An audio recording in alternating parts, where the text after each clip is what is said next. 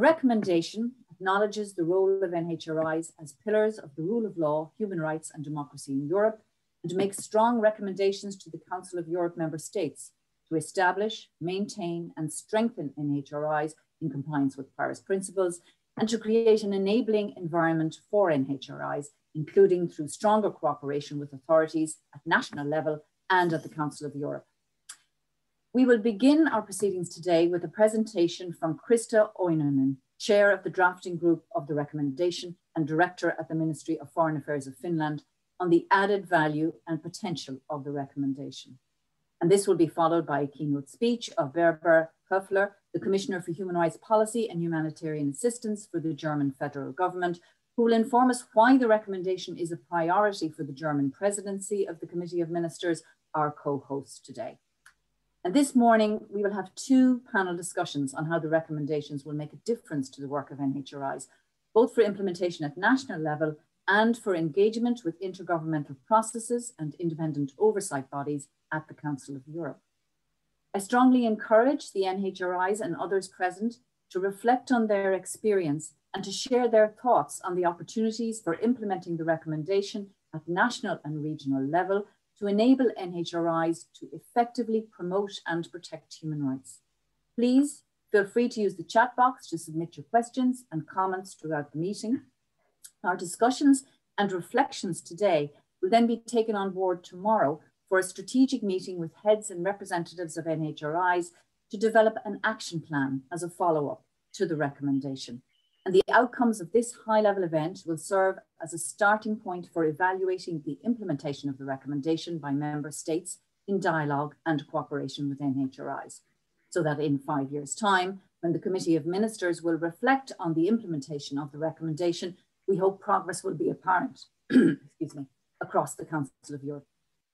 So finally, I want to wish us all a very productive and exciting meeting full of learning, sharing of experience, and practical ideas for how the recommendation can be implemented to enhance the promotion and protection of human rights across the region and strengthen cooperation between NHRIs, ENNHRI, the Council of Europe and its member states.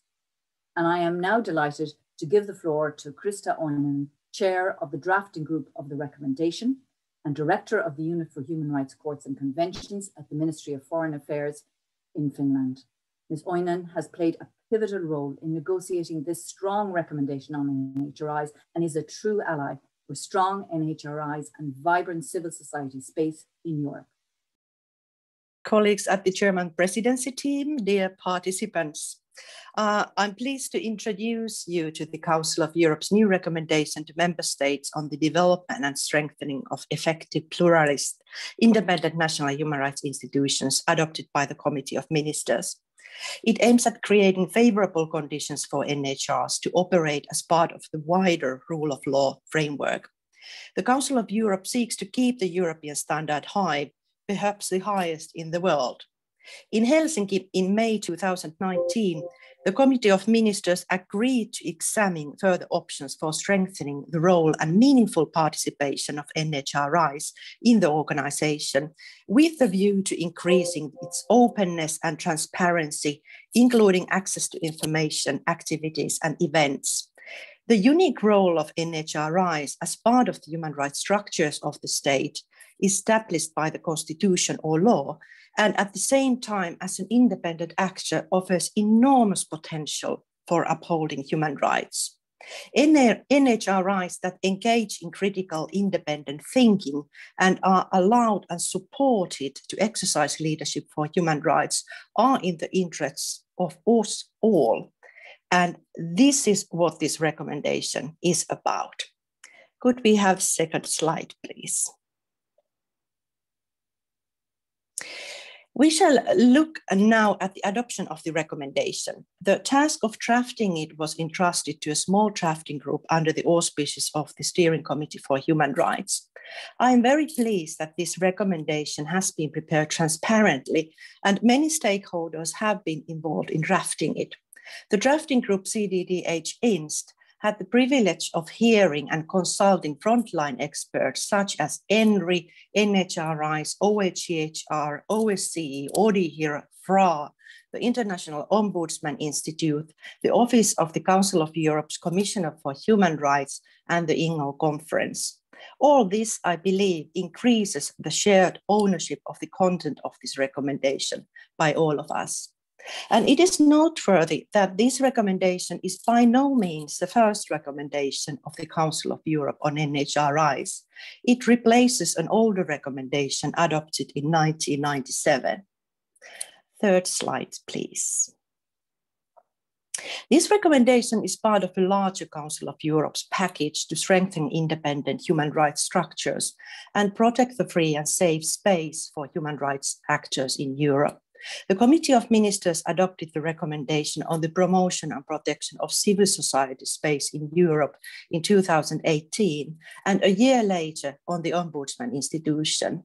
And together now these three will constitute a comprehensive and progressive package. In the next slide, we see how the unique independent status of NHRIs and the important practical connection with other human rights actors are well reflected in the recommendation. This recommendation acknowledges that NHRIs are human rights defenders, which contribute to the promotion and protection of human rights defenders and to a safe and enabling space for civil society. It also recognizes NHRIs as an important link between government and civil society insofar as they help bridge the potential protection gap, the rights of individuals and the responsibilities of the state. Let's look at the next slide. This slide provides reasons behind this new recommendation. The main reason is the increase in the number of NHRIs and the rapid development of their mandates.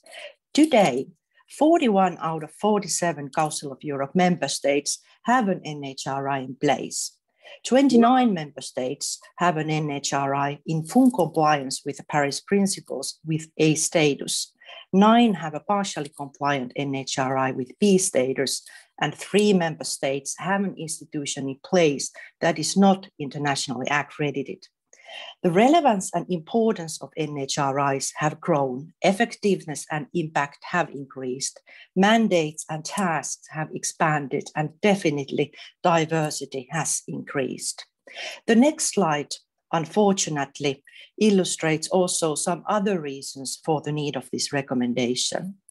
Some European NHRIs are subject to restrictions on their activities, the gradual erosion of their independence, targeted cuts in funding and human resources, as well as intimidation and harassment. I think it's quite shocking that we have to express this kind of serious about through this recommendation. Next slide. The actual recommending part provides 8 recommendations to the member states. First, we have a clear and strong recommendation on the establishment of an NHRI, and when already established, on the need to maintain and strengthen its independence in accordance with the Paris Principles. The recommendation encourages to seek technical assistance from ENNHRI and regional and international bodies to build on existing best practices. The most crucial precondition for an independent and effective NHRI is a solid, rock-hard legal basis and a clear mandate, preferably at the constitutional level. And here our wording is slightly stronger than that of the Paris Principles by stating that an NHRI should be provided a firm legal basis, preferably at the constitutional level. Let's look at the next slide. This highlights how the recommendation is pragmatic, well-balanced, and it offers a new framework for effective action and cooperation. Here I would like to emphasize that member states should evaluate on a regular basis the effectiveness of the measures taken in the implementation of the appendix to this recommendation, including through consultation and dialogue with NHRIs at the country level. And here I encourage sharing good and innovative practices. Let's look at the following one. We should also explore the ways of developing a stronger role for and meaningful participation of NHRIs and ENNHRI in the Council of Europe. My own experience as a member of the Steering Committee for Human Rights is that ENNHRI's involvement enriches our work. ENNHRI and NHRIs provide substantial support and assistance, and I can recognize their tremendous potential to provide for innovative solutions and proposals for the member states in upholding and promoting human rights. However, there is still no streamlined Council of Europe engagement with NHRIs. The degree and format of participation is still very case-specific or committee-specific, and here we need to take steps forward. NHRI should have their own central online access point with all the relevant information on how NHRIs can engage across Council of Europe bodies. And I believe that the Office of the UN High Commissioner for Human Rights provides here a very good practice in this regard. Let's look at the following slide. As I already mentioned, the recommendation has an appendix with 4 chapters: establishment on NHRIs, strengthening of NHRIs, securing and expanding a safe and enabling environment for NHRIs, and cooperation and support. And these recommendations are very detailed, practice-oriented. And these chapters emphasize in detail that NHRIs should have 4 different types of independence. That is legal, operational, policy, and financial independence. And let's look at the final slide, and that is to take action now. This recommendation sets a good signal of our commitment to work together to improve the effectiveness, independence, and impact of NHRIs, both nationally and in the Council of Europe framework. Now it is time to translate this recommendation into official and minority languages, disseminate it broadly, and keep it on the agenda. We must build on the momentum achieved to ensure that NHRIs are able to deliver on their mandate. Now it is time to interact with governments and, if need be, seek support from ENNHRI and the Council of Europe institutions. They are there to help. At this point, I want to emphasize that the recommendation requires to include NHRIs in the national follow-up procedure. To conclude this brief presentation, I quote the jurisprudence of the European Court of Human Rights. Justice must not only be done, it must also be seen to be done. And I believe that this same principle applies to the establishment and strengthening of NHRIs. It is not enough that NHRIs are established and made independent and effective by the letter of the law. It must also be seen to be done in practice. Let's implement the excellent recommendation now. I thank you.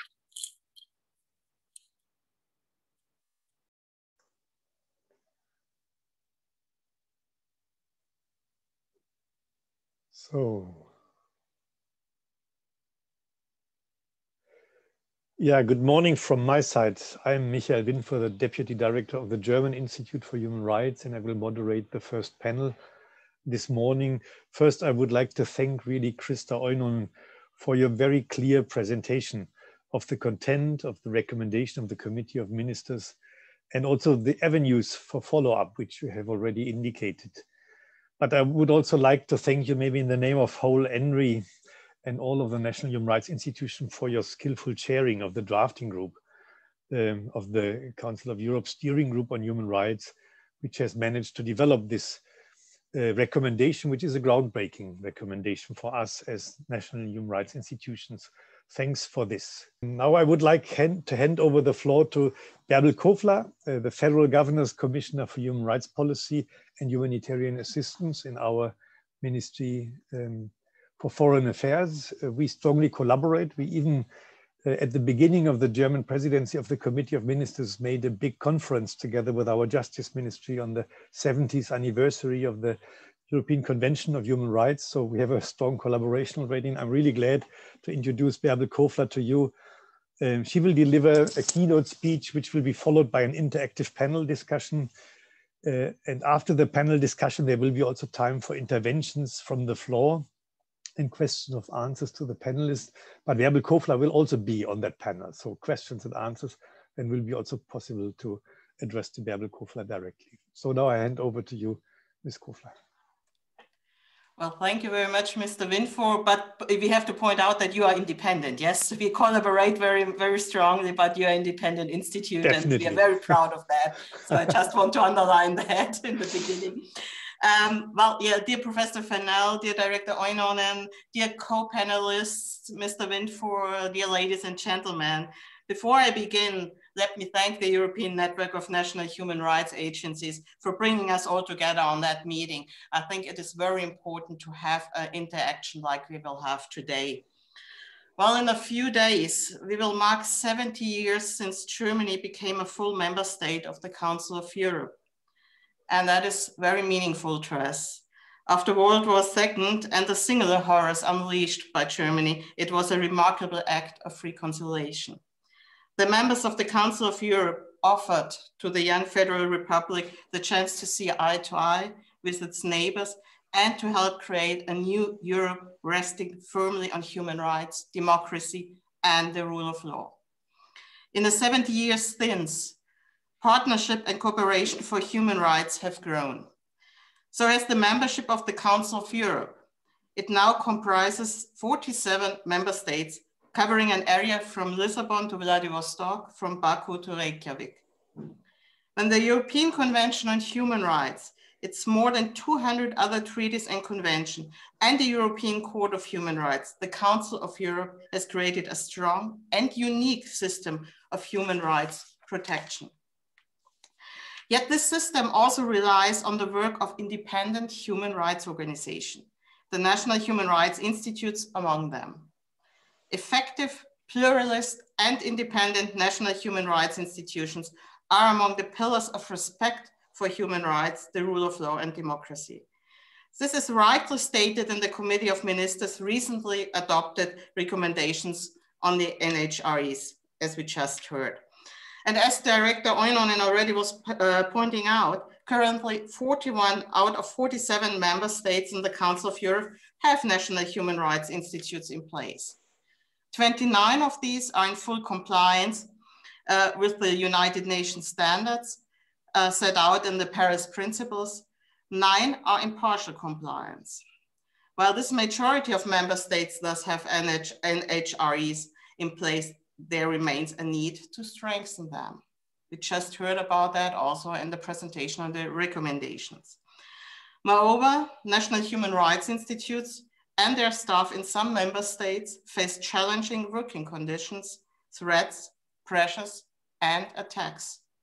I therefore very much appreciate the Committee of Ministers under German presidency has adopted these recommendations.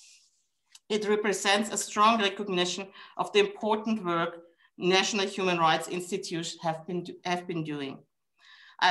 It also sets forth an agenda to establish such institutions where this has not yet been the case and to strengthen those that do exist. In Germany, we have worked with the German Institute for Human Rights during our presidency. Mr. Winfor was pointing that out kindly. Most prominently, the Foreign Office and the Ministry of Justice and Consumer Protection organized a conference celebrating the 17th anniversary of the European Convention on Human Rights together with the Institute. But we have also worked with them on a range of other issues in their 20 years history. For example, on human rights due diligence in global supply chains and Germany's performance under the Universal Periodic Review. Their contribution is invaluable due to their expertise, independence, and impartiality. They are not always this is not always pleasant for us as a government, but that's how it is. And I'm convinced that this is the only way to make progress. Now that our presidency is already nearing its conclusion at the meeting of the 47 foreign ministers on the May 20th and 21st, allow me to reflect briefly on some of the highlights and some of the challenges during that time. Let me begin with the execution of judgments. The European Court of Human Rights ensures that decisions by the member states' courts comply with the European Convention on Human Rights. In 2020, the court delivered more than 1,900 judgments. Member states executed the vast majority of these decisions. Yet there are some cases where member states do not comply. To name some very prominent examples, the incarceration of Osman Kavala and Selahattin Demirtas in Turkey and of Alexei Navalny in Russia are politically motivated. The respective decisions by the European Court of Human Rights are clear. These judgments are binding for Turkey and Russia as member states. The Committee of Ministers has therefore demanded immediate release in all three cases. And I also want to admit personally, I'm very concerned by recent reports on the health of Alexei Navalny. The execution of judgments remains a high priority to our presidency. Well, but a strong commitment to the rule of law also means taking one's obligations seriously. This is why we support the accession of the European Union to the European Convention on Human Rights. During our presidency, we have supported negotiations led by the European Commission by holding talks with individual member states. EU accession to the convention would close a gap in the system of human rights protection in Europe. It is therefore important that the ongoing negotiations progress swiftly. Moreover, challenges posed by technology have been high on our agenda. For instance, with regard to online hate speech. A conference we hosted in January on the human rights implication of artificial intelligence displayed the huge public interest and appreciation for the Council of Europe's work in this area. A fitting European framework on artificial intelligence might be able to set international standards that apply even beyond Europe. The Council of Europe is the right forum to develop such a framework. Another human rights issue that sadly has worsened during the COVID-19 pandemic is violence against women. In many countries, lockdowns have led to a deeply concerning increase in cases of domestic violence. Against this backdrop, Turkey's withdrawal from the Istanbul Convention was a worrying signal for Europe, but most importantly for the women in Turkey. The convention's aim is to protect women from violence. There is no hidden agenda behind that. It's protecting women from violence. Cultural or religious tradition must not be abused to justify violence against women. We must not tolerate it in our societies. In a joint statement, the Council of Europe's Secretary General, the President of the Parliamentary Assembly, and the German Foreign Minister Heiko Maas have therefore called upon Turkey not to weaken the international system for the protection of women from violence. Chancellor Merkel has recently reiterated our concerns in the Parliamentary Assembly. On the Istanbul Convention's 10 years anniversary on May 11th, we will organize a high-level conference together with the Council of Europe. It will again lay out the Convention's importance for the protection of women's rights. Well, during our presidency, we have worked very closely with groups who often find themselves marginalized in politics and society. In particular, we have put a focus on Europe's biggest minority, the Roma, and organized several events around International Roma Day on April 8th. And moreover, youth work and the participation of young people have been a priority for us. Well, with all this, I would like to conclude, and I'm looking forward to the roundtable discussion and especially to your questions. And I wish all the events planned today by the network a very successful and fruitful outcome. Thank you very much for your attention. Thank you very much, Ms. Kofler, for highlighting which roles you see important for national human rights institutions. Thanks for highlighting the importance of independence and that it might cause also some problems internally because you might get a certain degree of criticism or the degree needed maybe. But also thanks for pinpointing to the threats for independence, but also personal or institutional intimidations, which has been seen in some of the Council of Europe member states for national human rights institutions. I think that is already setting the tone a bit for our panel, which we are now going to have. And this panel, the first panel of the two we have this morning, will look into the intergovernmental processes from that process to the national implementation, cooperation and support of national human rights institutions with member states, and also international non-governmental organizations. So that's very helpful, and thanks for that. And also thanks, Ms. Kofler, for staying with us on the panel. And maybe I just introduce the other panel members, and I guess it will be possible to see us all then on the, let's say, screen, so that we look a bit like as if we would sit in a formal panel. And first, I would like to say hello to Lord Richard Bull. He's member of the Parliamentary Assembly of the Council of Europe. Thanks for being with us this morning, and a warm welcome. The second speaker who will be with us is Christophe Boyrel, Director for Human Rights of the Council of Europe. Also very warm welcome to you. And the last in our order, but not the least, is Antoine Bausse, representing the Conference of International Non-Governmental Organization, but I think he's also professor at the Utrecht University for International Law.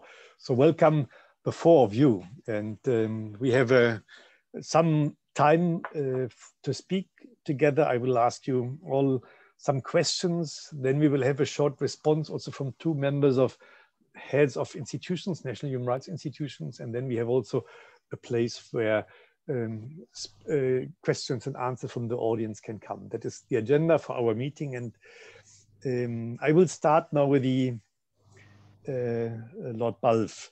The Council of Europe recommendation indicates that governments should establish, maintain, strengthen an effective pluralist and independent national human rights institutions in line with the principles fleshed out with the recommendation. Based on your experience as rapporteur in the Parliamentary Assembly, how can the Parliamentary Assembly contribute to advancing the goals set by the recommendation for each Council of Member States to have an effective pluralist and independent national human rights institution in place? Lord Balf, please. Thank you, Chair. Let me first say, ladies and gentlemen, it's a pleasure for me to attend this virtual conference today and to present the work of the Parliamentary Assembly of the Council of Europe. Although recommendation CM 2021 is devoted to NHRIs, the Parliamentary Assembly work is also relevant in this context. Whilst recognising that the Paris principles are not applicable to all types of ombudsman institutions, as not all NHRIs are classical ombudsman institutions, the Assembly has consistently stressed the need to follow the principles and has focused mainly on the need to strengthen the institution of ombudsman. There are 3 points that need to be borne firmly in mind in our view. Firstly, a good ombudsman may well say things that you might not wish to hear. Secondly, a good ombudsman person will defend good and transparent administrative practice. And thirdly, a good ombudsperson will be seen to be independent of political pressure. If they're insulted and called names by all parties in the political spectrum, they're doing their job well. If everybody is saying what marvellous people they are probably failing to defend the citizen. And that's a very good starting point to come from. Now, the Parliamentary Assembly has promoted the creation and strengthening of ombudsman institutions since the 1980s, in particular its resolution 1959 of 2013, and though I say myself, my own report, resolution 2301 of 2019 and recommendation 2163 of the same year. They were based on my report. And one of the great advantages of the Council of Europe is that it enables people to come together in a non-coercive way. One of the differences, big differences, between the European Union, where I was a member of Parliament for 25 years, and the Council of Europe, is that the Council of Europe is, of course, a voluntary assembly and has a much wider base. So it does have a different job to do. People sometimes speak as though they're the same institution and one is the waiting room for the other. But they're not. They're quite different institutions. And the Council of Europe and the Assembly have consistently promoted the strengthening of ombudsman institutions. This goes right back to 1975 and its recommendation 757 and recommendation 1615 of 2003, where we invited member states to establish the institutions and called for the strengthening of these institutions in Europe. My report last year, being the most recent, recalls that most member states of the Council of Europe have established institutions, but there's no standardized model. But nonetheless, the three principles I mentioned a few minutes ago should underlie whichever type of ombudsman organization you have. In parallel with the work on my report, we also have the work of the Venice Commission, which I was privileged to serve on for some years as a representative of the Legal Affairs Committee of the Council of Europe. Now, the unique selling point of the Venice Commission is, of course, that it is a commission of experts, not of parliamentarians. That's not to say that the Council of Europe doesn't have many excellent administrative officials who contribute greatly to the development of this policy. But the Venice Commission principles, which were adopted in March and endorsed in Resolution 2301 of 2019, stress that states should avoid any action which undermined the ombudsman institutions, and it should promote an ombudsman-friendly climate. All members of the Venice Commission that have not yet established the classical ombudsman institutions are invited by the Venice principles to correct this and to establish them. We've also proposed that there should be a monitoring system for both the Venice principles and the Paris principles, and cooperation between the Council of Europe and the United Nations should also be developed. Some of the recommendations included in the resolution were positively addressed by the Committee of Ministers in their recommendation to member states on the development of ombudsman institutions adopted on the 16th of October 2019. One of the sad things of the last year, of course, has been that because of COVID, it's been virtually a lost year. We're constantly referring to 2019, but as yet the Council of Europe at member level is not fully meeting. But when it does, one of its jobs will be to look at developing principles for the protection of human rights institutions in Europe and to express concern when they're undermined. Personally, my belief is that we need to construct a system of mutual support, the online access point that has been mentioned, and also build structures where there can be an interdependence between ombudsman institutions. All too often, an ombudsman or ombudsperson, sorry, I keep on getting the language wrong, an ombudsperson can be a very lonely person. And the one place where they can get some solace and confirmation is by an effective international organisation on a voluntary basis.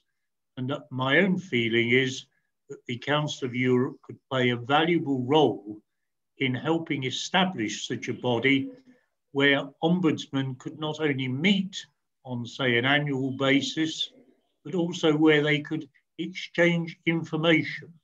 Now, the information in one country might not always be appropriate to another, but there are also a great number of times that you can discover wheels, and you can spend a lot of time discovering the same wheel.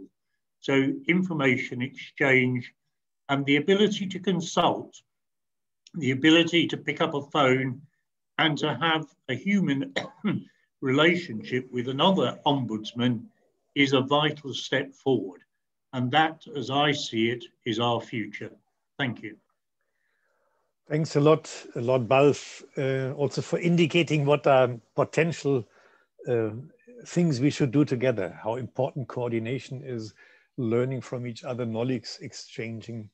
And thanks for also pinpointing to the differences which we have in the institutions, which belongs to maybe the national settings, but it's also valuable that we have maybe different approaches in different countries, but we should be in an exchange. And you also said we need to have the respect to the independence everywhere and an ombudsperson's friendly climate, or national human rights institutions friendly climate in all the member states. I think that is a very good reminder to us. Thanks for that. I also ask in the chat, maybe if you want to raise a question later, please indicate that you would like to speak, and then I can give you the floor when we have the session. Yeah, so first let's speak with the panelists, and then we come back to all the questions and answers from the floor. So the next I would like to address is Antoine Bausse. Which are, according to you, the most important recommendations from the text of the recommendation which should be implemented, and why? What is, in your point of view, really essential? Thank you, Chair, and good morning, everyone. Pleasure to be here this morning.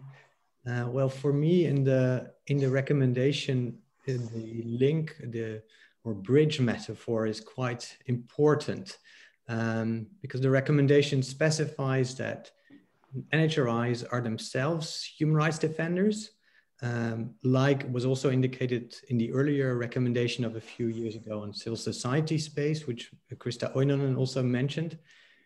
And in that capacity, NHRIs, and here I can quote the just adopted recommendation, contribute to the promotion and protection of other human rights defenders and to a safe and enabling space for civil society. So in my view, in an ideal situation, they can stand side by side and support those within civil society whose rights are threatened or even violated. So for civil society, NHRIs can be quite crucial allies. And notably, country visit reports by our Conference of INGOs have shown what happens if this is not the case, when civil society feels abandoned on a number of issues. For example, just to mention one, the defense of LGBTI rights, in situations when NHRIs do not dare to take sides because they are too concerned of the bad perception from other public authorities, especially in societies where this may be less self-evident. So, of course, in such a context, NHRIs are not automatically considered friends or allies by civil society. And I think it's therefore quite important to re-emphasize this role for NHRIs to prevent reprisals against civil society organizations. But if they are not independent enough, they can at worst reinforce reprisals against civil society organizations and human rights defenders.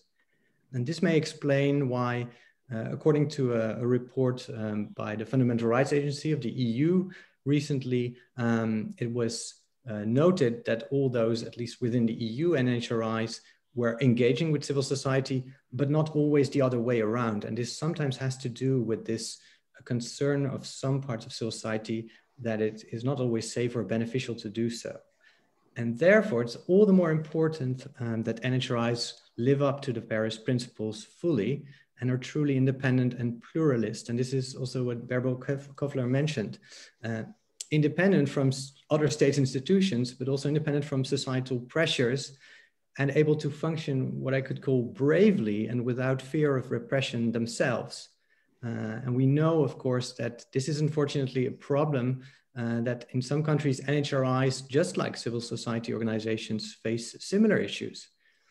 And secondly, that NHRIs, of course, are pluralist in representing in their composition, in their networks, in their outlook, truly open and inclusive perspective. Also towards less represented, less popular voices in society, in civil society. And that's exactly where they are needed the most, of course. So not just to echo the majority's opinion, but to respect the positions of minorities, which is basically how the European Court of Human Rights has phrased what a true democracy, a well-functioning democracy should be. So when NHRIs live up to the Paris principles, then civil society can and will safely turn towards them. So what role can civil society then play to ensure strong NHRIs? Well, I think in several countries, first of all, the push to establish and create and strengthen NHRIs came from civil society. So for example, in my country, the Netherlands, our institute, SIM at Utrecht University, together with the ombudsperson and others, were forming a coalition over a decade ago to establish the Dutch National Human Rights Institution. And this has happened in many countries. So civil society is often at the cradle of NHRIs, but also in many places has become part of advisory boards, participated obviously in stakeholder meetings, and helping thereby to decide, helping NHRIs to decide which priorities, which human rights strategic issues to take up. And of course, civil society supports victims in countries where victims can bring complaints to NHRIs on, for example, about discrimination, or they can offer a user-based perspective. If we think of the role that many NHRIs have under the UN Convention for the Rights of People with Disabilities, they really bring that user-based perspective. So in a nutshell, I don't think it's exaggerated to say that it's difficult to see how NHRIs could be strong and effective without a vibrant civil society. So as the Conference of NGOs, we stated last December, civil society is crucial in helping to safeguard the Council's core aims of democracy, rule of law, and human rights. And we are very happy to work together with strong independent NHRIs on that. Thank you. Yeah, thanks, Professor Bause. I think that was a clear description about the difficulties and opportunities which are there in the relationship between civil society and national human rights institutions. You have pinpointed how much they can be partners, they can be helpful for civil society, how much civil society are contributing already to them, but also where are risks, when they are not independent enough, that there can be even reinforcing pressure on civil society in states. I think that is a good picture, which reminds us also why the Paris principles are so extremely important and the independence of these institutions. Thanks for this insight. The next on our list is Christophe Poirel. And obviously the question from me to you would be, how can the Directorate for Human Rights contribute to the goal of having strong and independent, as Mr. Bause just pinpointed, national human rights institutions in place in each of the member states? Mr. Poirel. Good morning. I hope you can hear and see me. Yes, we can. Very good, very good. Good morning. And first of all, I would like to thank ENNHRI and the German chairmanship of the Committee of Ministers of the Council of Europe for organizing this online meeting. I think it's an excellent and obviously very timely initiative. I'm very glad to see on the chat that there are more than 200 participants, which shows the interest of people in this event. I must say I was also very interested to see the results of the poll that you have organized and to see that on all three questions that you asked, there was a high percentage of participants that underlined the value of the recommendation recently adopted by the Committee of Ministers from different perspectives. So for us, it's a very rewarding in a way. Before perhaps I address your specific question, I would like to start by saying that obviously for the Council of Europe and for the intergovernmental sector in particular, national human rights institutions are key partners and therefore in a way also targets of our activities. they are key partners for what reason? Well, first of all, because they make a very valuable contribution, I must say, to the preparation, but also the dissemination and the implementation of the legal standards that are adopted by the Committee of Ministers of the Council of Europe. The most evident and eloquent example of the valuable contribution of a national human rights institutions to the preparation of instruments is the specific input of NHRI to the recommendation that is discussed today. But there are many other examples of such a contribution. All our intergovernmental committees benefit from the contribution of NGOs, representatives of civil society, either because they participate as observers in the meeting of our committees, or because they make written contributions to our committees. And I think that without their input, it is quite likely, I would say, that a number of our instruments, if not all of them, will not be at the level where they are. And secondly, as I said, their contribution is very important in terms of a dissemination and promotion of the implementation of the standards. The text that we prepare in the Council of Europe, be they conventions or recommendations, are meant to be living instruments, to be effectively applied and respected by our member states, not pieces of papers that you put on the shelf and you forget about them. And from that perspective also, it's very important for us to rely on the support of national human rights institutions, other actors in civil society to contribute to this dissemination, this promotion, and sometimes also to remind member states about their duties as parties to our conventions to effectively implement the standards of the convention. Mrs. Koffler referred to the importance that the German chairmanship attaches to the execution of the judgments of our court. This is one example, but there are many other instruments of the Council of Europe where we need also sometimes to remind member states of their duties. I take, for example, the case of the European Social Charter. You will have in the second panel the president of the ECSR, the European Committee of Social Rights, Karin Lucas. The European Social Charter is another example of a convention of the Council of Europe where sometimes member states need to be reminded of their obligations.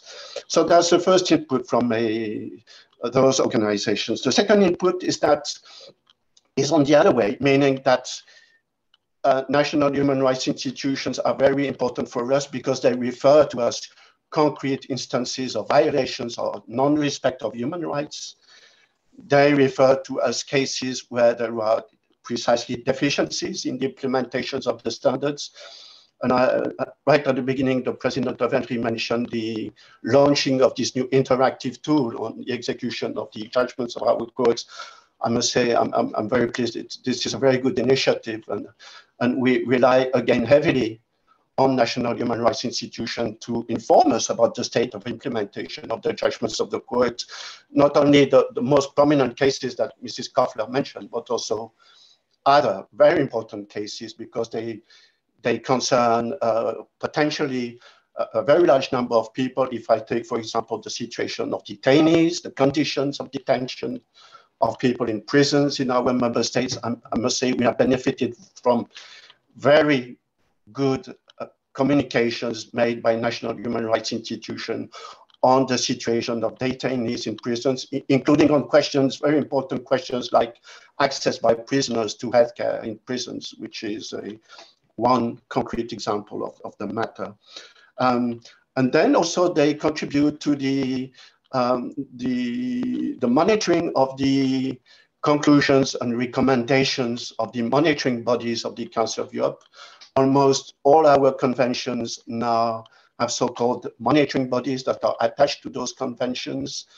And those monitoring bodies, again, rely heavily on the input of non-state actors when they monitor the implementation of the conventions. If I take the convention of the fight against trafficking in human beings, the convention on violence against women, that was again mentioned by Mrs. Koffler.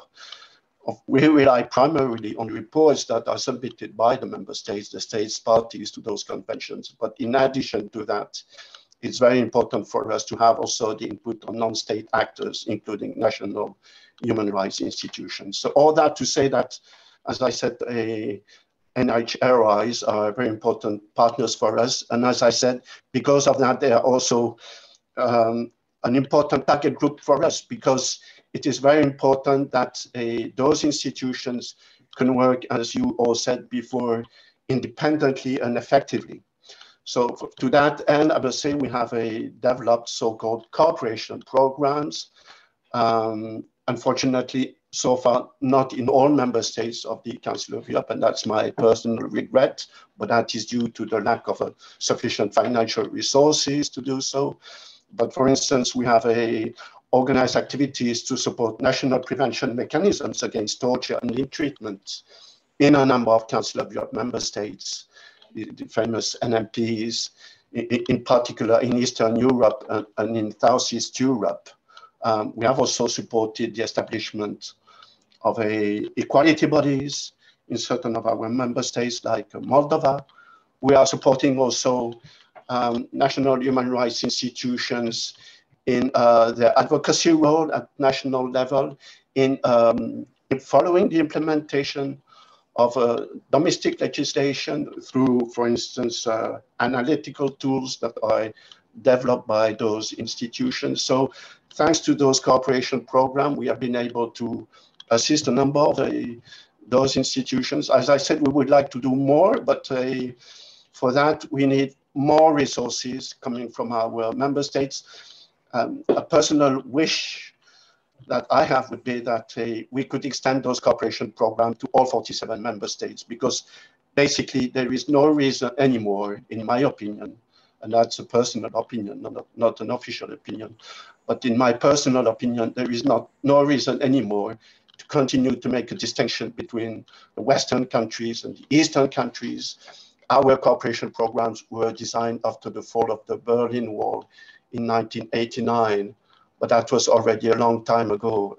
And when you look at the human rights situation all over Europe, you realize that there are also deficiencies in terms of protection of human rights, including also in a European Union member state. So I hope that one day, I don't know when exactly, but one day, and I will finish with that, we would be able to develop more transversal assistance program for national human rights institutions all over Europe.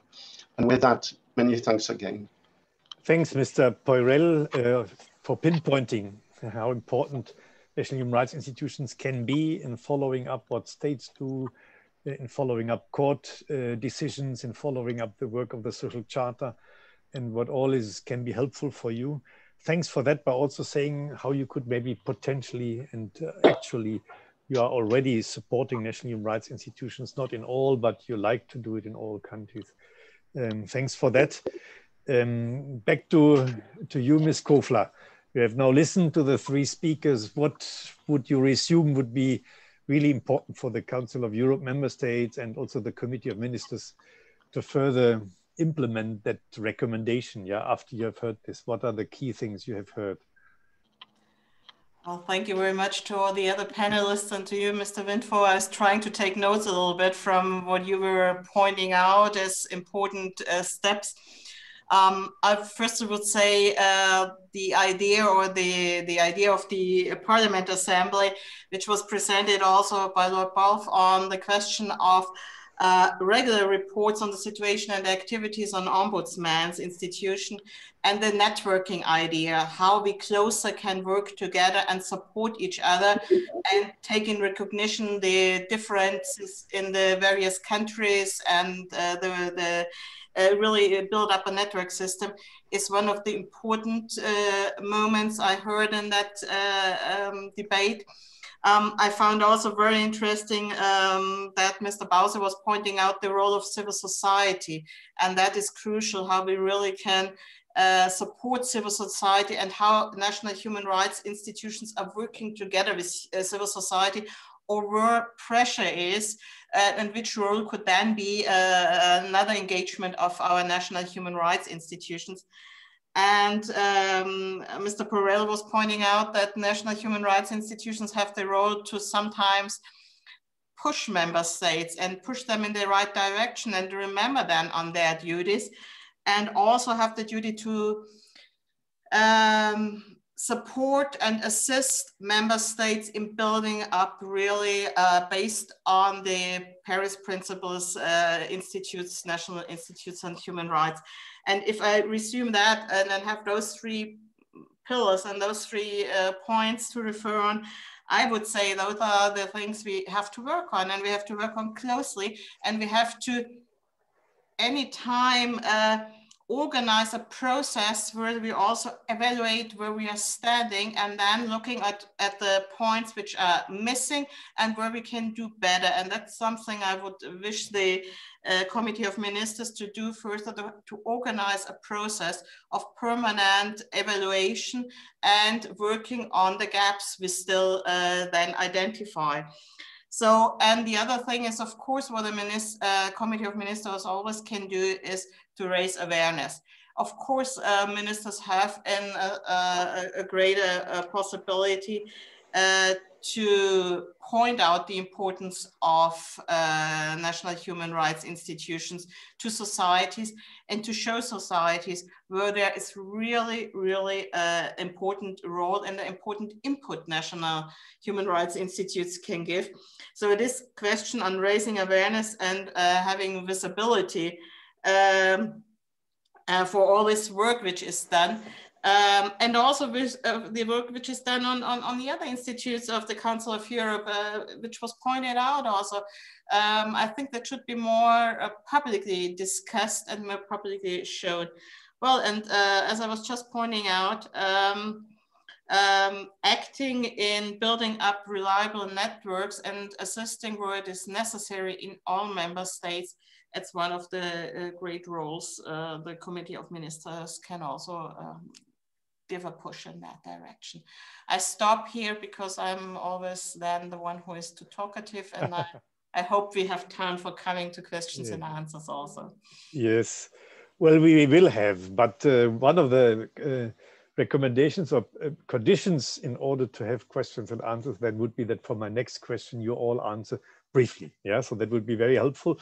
Then we can open up the floor after this. But I would like to come back to the situation that national human rights institutions are increasingly challenging also interference with their interdependence and also their effective functioning. And there's often a threat to some of these institutions, or maybe even to the persons involved to this.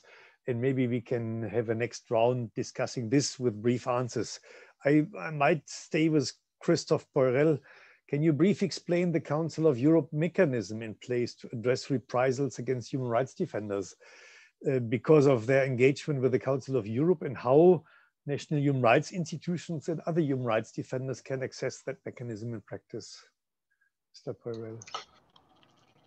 Thank you very much, Mr. Winfrey. Well, there are several council of bodies that can have a role in that respect. I will not mention the Parliamentary Assembly, since Mr. Bolfer will certainly mention the role of the Parliamentary Assembly. But there is the possibility, for example, to human rights defenders and representatives of a national human rights institutions to raise their concerns regarding their situation, for example, with our Human Rights Commissioner.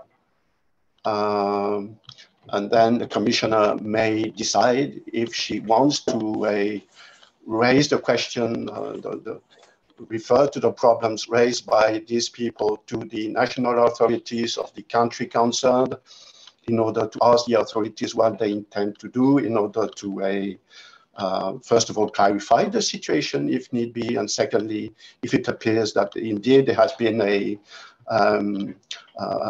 problem, to ask the authorities what they intend to do in order to remedy the problem. So that's a possible first course of action. If I understand, you will have the Commissioner later in the second panel, so perhaps the Commissioner may want to say more on that.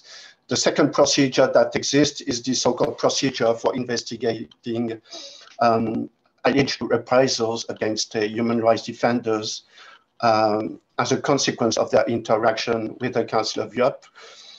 Over time, we noted that there were some instances where NGOs ombudspersons working with us were the subject of harassment and difficulties of any kind because they had been working with the Council of Europe, because they had been reporting to the Council of Europe instances of human rights violations. And of course, that is something that is not acceptable. We cannot accept that our member states, the governments of our member states, put pressure on representatives of national human rights institutions and other human rights defenders to prevent them from doing their job. I mean, also journalists, for instance, who in a way also human rights defenders. So because of that, it was decided in 2018 to establish a specific procedure, which is in the hand of our Secretary General this time, not the Commissioner, but the Secretary General. So far, we had 12 instances where specific situations were referred to the Secretary General with a request to follow up those complaints. I must say there are a number of conditions that the Secretary General has decided to list in order to initiate a dialogue with the government. The first one being to establish that there is a link between the incident that has been noticed and the activities of the human rights defender. So there needs to be a clear link between the problem that has been faced by a person in an institution and the fact that that person in the institution was working with the Council of Europe. And secondly, there is also, of course, there is a need to establish that the information that has been received is credible, is reliable, that it's not only allegations, that the language that is used is also not offensive. I think national human rights institutions and human rights defenders can defend their case without using offensive language or untrue information. But with those provisos, as long as those conditions are met, the Secretary General may decide to enter into contact with the government concerned and ask the government concerned to provide information and to explain what steps the government intends to take to remedy the situation. And finally, of course, there is the possibility for anyone who considers that his or her rights have been violated to address a petition to our court in Strasbourg, to lodge an application before the court.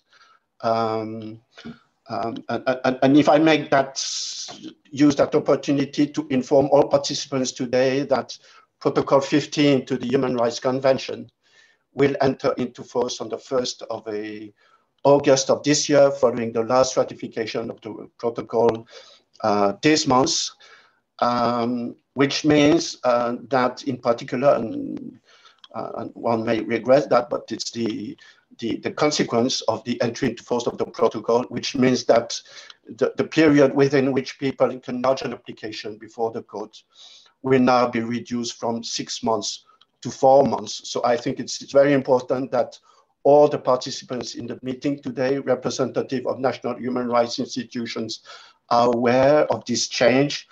I don't think it will affect much in substance applications that are submitted by individuals to the court, because 4 months is still a rather reasonable period to submit an application for individuals. It might be more complicated for the so-called interstate cases, but I just wanted to flag that information to all of you, because I think it's an important development to know. And thank you, I've been too long, sorry for that. Yes, maybe a bit too long, but thanks for explaining the opportunities which are there with the Commissioner, with the Secretary General and with the court. I think that was very helpful. Just to indicate that if you follow the chat, also parallel, you see some interesting responses from Ellen Mitchell, the president of the CPT, from Petter Wille from the Norwegian Institute for Human Rights. You find something about the ENNHRI mechanism for NHRIs at risk. So follow this. I can't go into all these comments at the chat in details, because then we are missing the time. Let's go now to Lord Balfe. Which mechanism or processes are available for the Parliamentary Assembly, you see, that could support national human rights institutions and other human rights defenders when facing challenges of their independence and effective functioning? What do you think? I think that the most useful thing that we can do is to follow through on things. The weakness of the Parliamentary Assembly is that we often produce reports, we have debates, we pass resolutions, and then the caravan moves on and we forget the resolution and we don't follow things up. But there is a structure within the Council of Europe of having a permanent rapporteur. For instance, we have a permanent rapporteur on the implementation of the judgments of the Court of Human Rights. And I think probably one of the most positive things that could come out of today's conference in Council of Europe terms, which I'm willing to take back to the Legal Affairs Committee, is the suggestion that we should at least say for 2 or 3 years, as an experiment, have a permanent rapporteur on the Ombudsman's services. And the job of the rapporteur, clearly you can't go around 40 odd countries, but the job of the rapporteur would be in working with the administration to look at any points that are made to the Council of Europe of areas where the Paris, Venice and our principles are not being followed. In other words, where ombudspersons are being put under extreme pressure or not being listened to or having their budgets cut, that there is some sort of mechanism where the Council of Europe can follow up on whether or not its principles are being adopted. Now, this could be done by individual resolution, but that would be invidious because then you'd be saying, well, shall we have an individual resolution on one particular country or on another? So the fairest way of doing it would be to have a permanent rapporteur appointed. And I would probably suggest that, but you know, you don't want permanent rapporteurs that don't work. So I'll suggest that we appoint one, say, for 2 or 3 years, and we then evaluate as to whether it's making a positive contribution to the work of ombudspersons in Europe. I think that's probably the most useful thing that the PACE can do, but there may be others. I'm here, I'm listening, and I'm taking things back. I'm not only speaking to you, I'm listening to you, and whatever is said is being carefully noted. Thanks, Lord Balch, for this quite interesting proposal you made. And we have to think about this in the follow-up of this meeting. I think such a permanent rapporteur could be really an interesting task also for taking care of maybe situations where actors, ombudspersons or national human rights institutions come under pressure. I would like to continue with Antoine Bauze. Sadly, national human rights institutions, civil society organizations and individual human rights defenders face increasing challenges to carry out their work in some of the Council of Member States altogether. So each of these groups can face these problems. How can the situation be better addressed according to the Conference of INGOs? What are your main demands, Mr. Bauze? Thank you.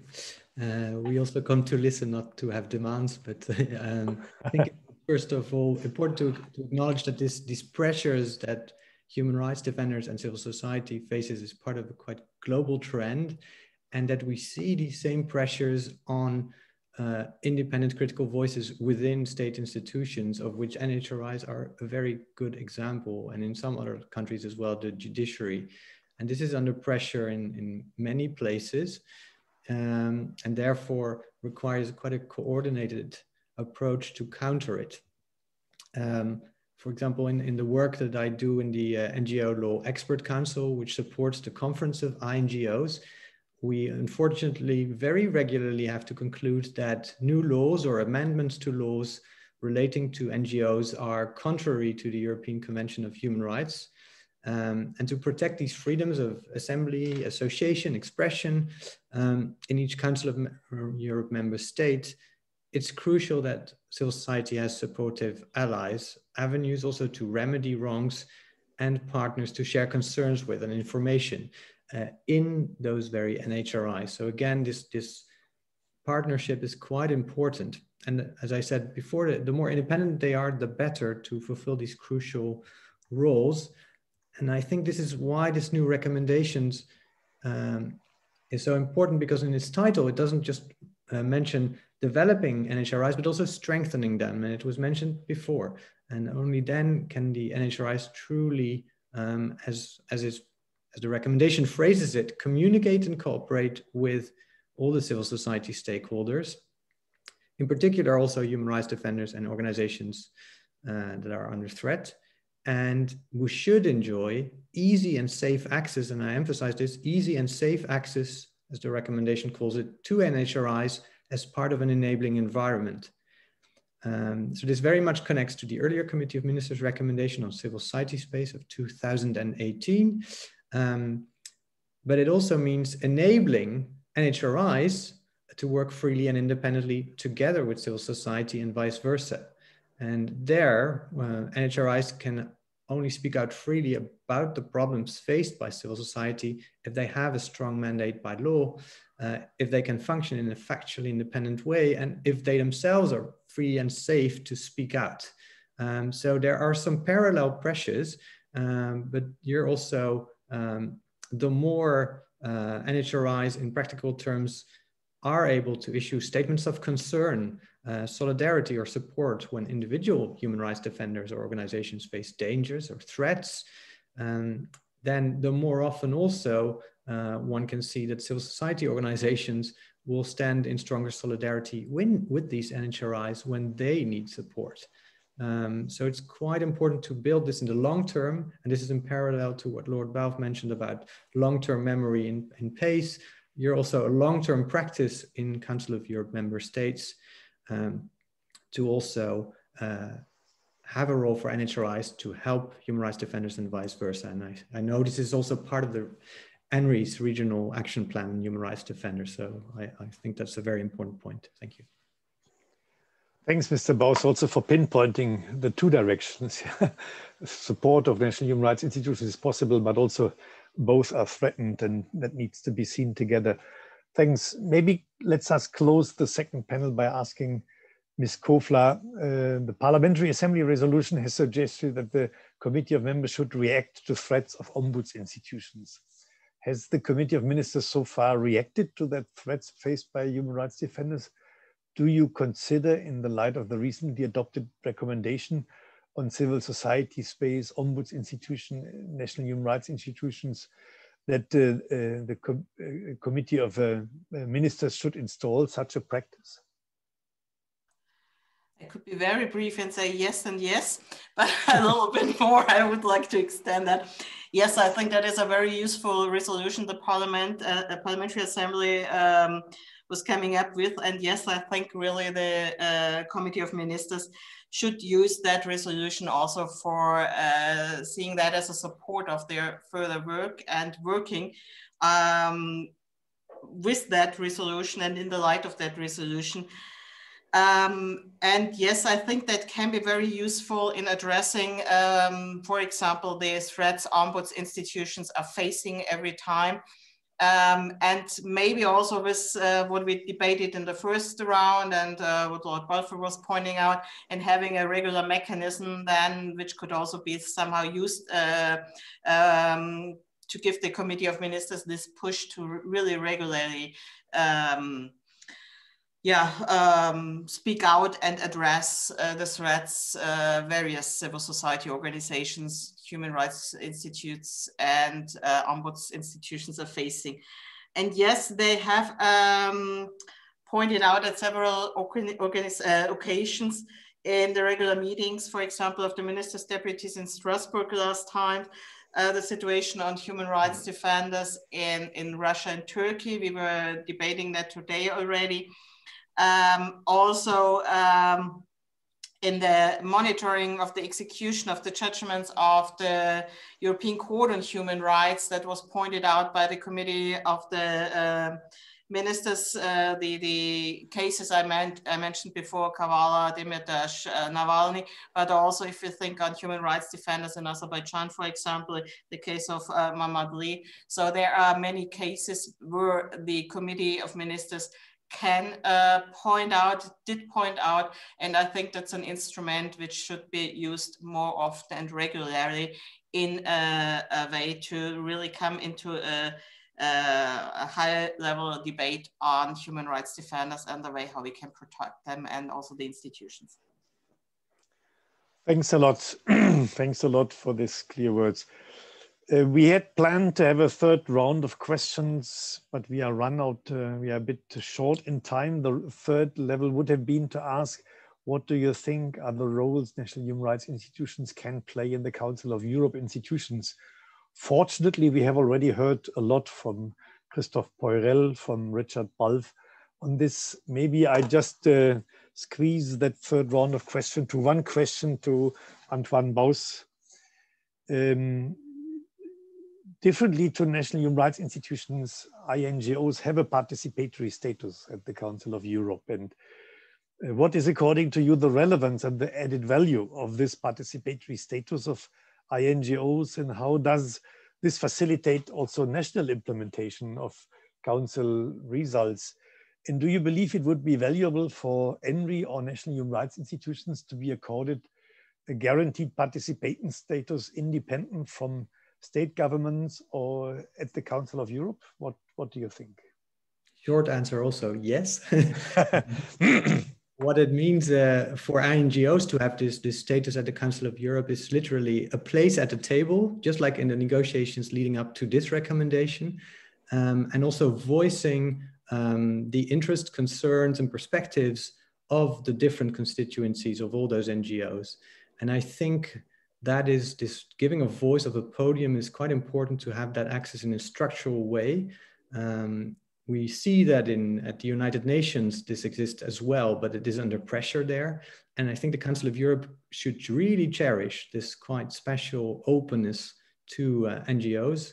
And maybe the parallel for NHRIs, why I think it would be very valuable there to have a similar thing, is that these international NGOs very often have branches and sections in Council of Europe member states from which they can collect cross-country information, feed that into the Council of Europe, all these institutions, and vice versa also raise awareness of the existing possibilities to address different Council of Europe institutions that were mentioned by Christophe, for example, where they can turn to.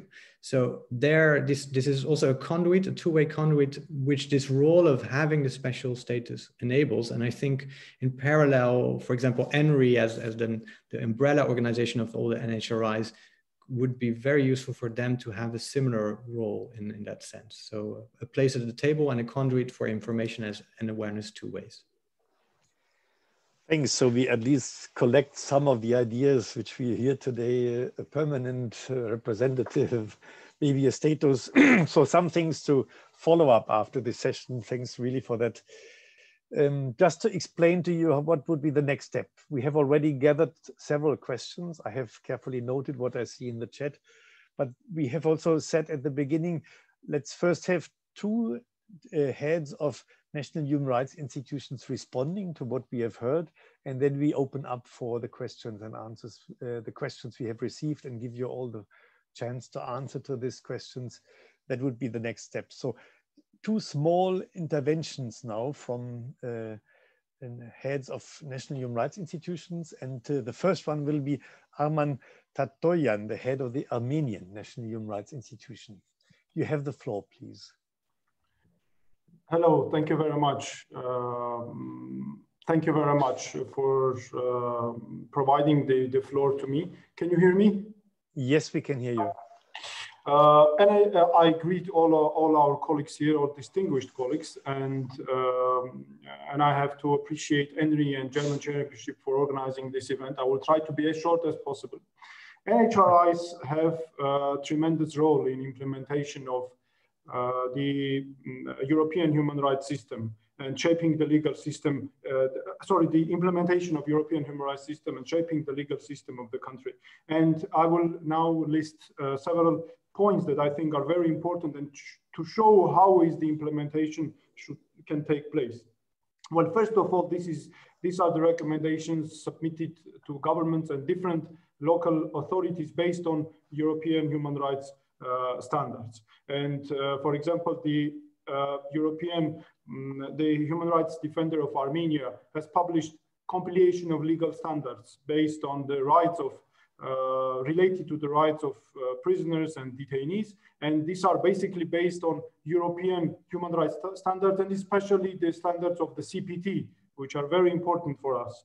Awareness raising, the second is awareness raising of different human rights issues based on European human rights standards. And first very important example is the chatbot, which was installed and created by the Human Rights Defender's Office with international partners, UN assistance, but it is also based basically on international standards, and among them CPT has crucial role. Of course, awareness raising campaigns such as video campaigns, large campaigns are very important, which are based on European standards and aimed at breaking stereotypes, which is again very important. Another very important issue is the point is assessing the implementation, state of implementation by the government, European human rights standards. Here I want to bring just two examples. Well, first is the main example is submission of Rule 9 submissions to the Committee of Ministers on the implementation of the European Court of Human Rights judgment. So we submit them to the Directorate General of the Human Rights and Rule of Law of the Council of Europe, and with the relevant execution division, we have excellent cooperation. We assess the implementation, and this is kind of becoming kind of form of control over the government, because we have this experience when the Ministry of Defense was not implementing our recommendation, then we could, through Council of Europe, make sure, show to the Ministry of Defense that this has great importance. And very importantly, we do it also jointly with NGOs. So this is the initiative of the Human Rights Defender of Armenia. We make our submissions in cooperation with NGOs. And I have to say that another important step is submitting third-party interventions to the European Court of Human Rights. And this is another very important step. By this, we provide the European Court of Human Rights accurate facts about the concrete case. We monitor all the communications, and I think information provided by us to the European Court of Human Rights helps the court deliver judgments and deliver legal standards that reflect the real facts. And we had already these kind of cases. I want to appreciate our cooperation with the CPT. And I want to underline the high importance of the CPT, because we submit also our results of our monitoring to the CPT. For NHRIs, I think very important to provide always objective information to international partners, not to lose the credibility and the reputation. Another example of cooperation is the direct cooperation with international organizations. And I will bring here two examples. For example, we have excellent cooperation with PACE, with the monitoring with the Secretariat, and for example, with the Venice Commission, in case of problematic situations, challenges, or just consultation, we have direct contact just through even picking up the phone and discussing important questions with our colleagues. I would call all these points as subsidiary role of the Human Rights Defender in implementing European human rights standards at national level. And of course, all of these problems, all of these issues, then later we gather and we start implementing projects with Council of Europe, for example, and we have this kind of project with DG1, as Mr. Poirel very rightly mentioned, several important directions, and with DG2, etc. And lastly, I would like to focus my attention on the ENNHRI, the European Network of National Human Rights Institutions. We consider it as one of very few centers of excellences, which help us very greatly in our work. First of all, it is an amazing, very important platform for exchange of expertise, for getting advice, and for implementing joint programs. And of course, this is also very important to exchange for the purposes of exchange of experience among other NHRIs, because we also establish relations also thanks to these kind of platforms. And as was very rightly mentioned, direct cooperation with our colleagues is very important. And I think the important thing also is institutional capacities of ENNHRI, because for me, as the human rights defender of Armenia, as the head of NHRI, institutional strong ENNHRI is very important, because then we have reciprocity assistance from ENNHRI when we face certain challenges. And of course, I highly value institutional representation of ENNHRI in different international organizations, such as in CDDH, because everything is interconnected principle. When we provide specific information to ENNHRI based on national experience, then the same is by ENNHRI, and then everything is presented to international organizations. And for example, I know that in CDDH, ENNHRI has great importance, especially through participation of the Secretary General, the head, and this gives us then the feedback to improve the work that we implement here at national level. So with this, I want to just finalize my intervention and want to thank specifically all European human rights institutions, because you make us stronger, and I think NHRI should provide, should always provide the very accurate and objective information to international partners, and then start cooperating with them towards implementation at the national level. Thank you. Thanks, Mr. Tatoyan, I think, for this impressive overview, where the Council of Europe can be very helpful for your work, how you can really use the institutions. And on the other side, what type of information you can provide to the institutions of the Council of Europe to be really able to look into the situation in your country, in Armenia. I think that was very insightful. The next would be, speaking now would be Sirpa Rautio, the head of the Finnish National Human Rights Institution. Sirpa, you have the floor. And dear colleagues, it's a real pleasure to be able to address this, this really important event, even if briefly. I'm the director of the Human Rights Center, and together with the Finnish Parliament Ombudsman from the Finnish National Human Rights Union. So we are the peculiar human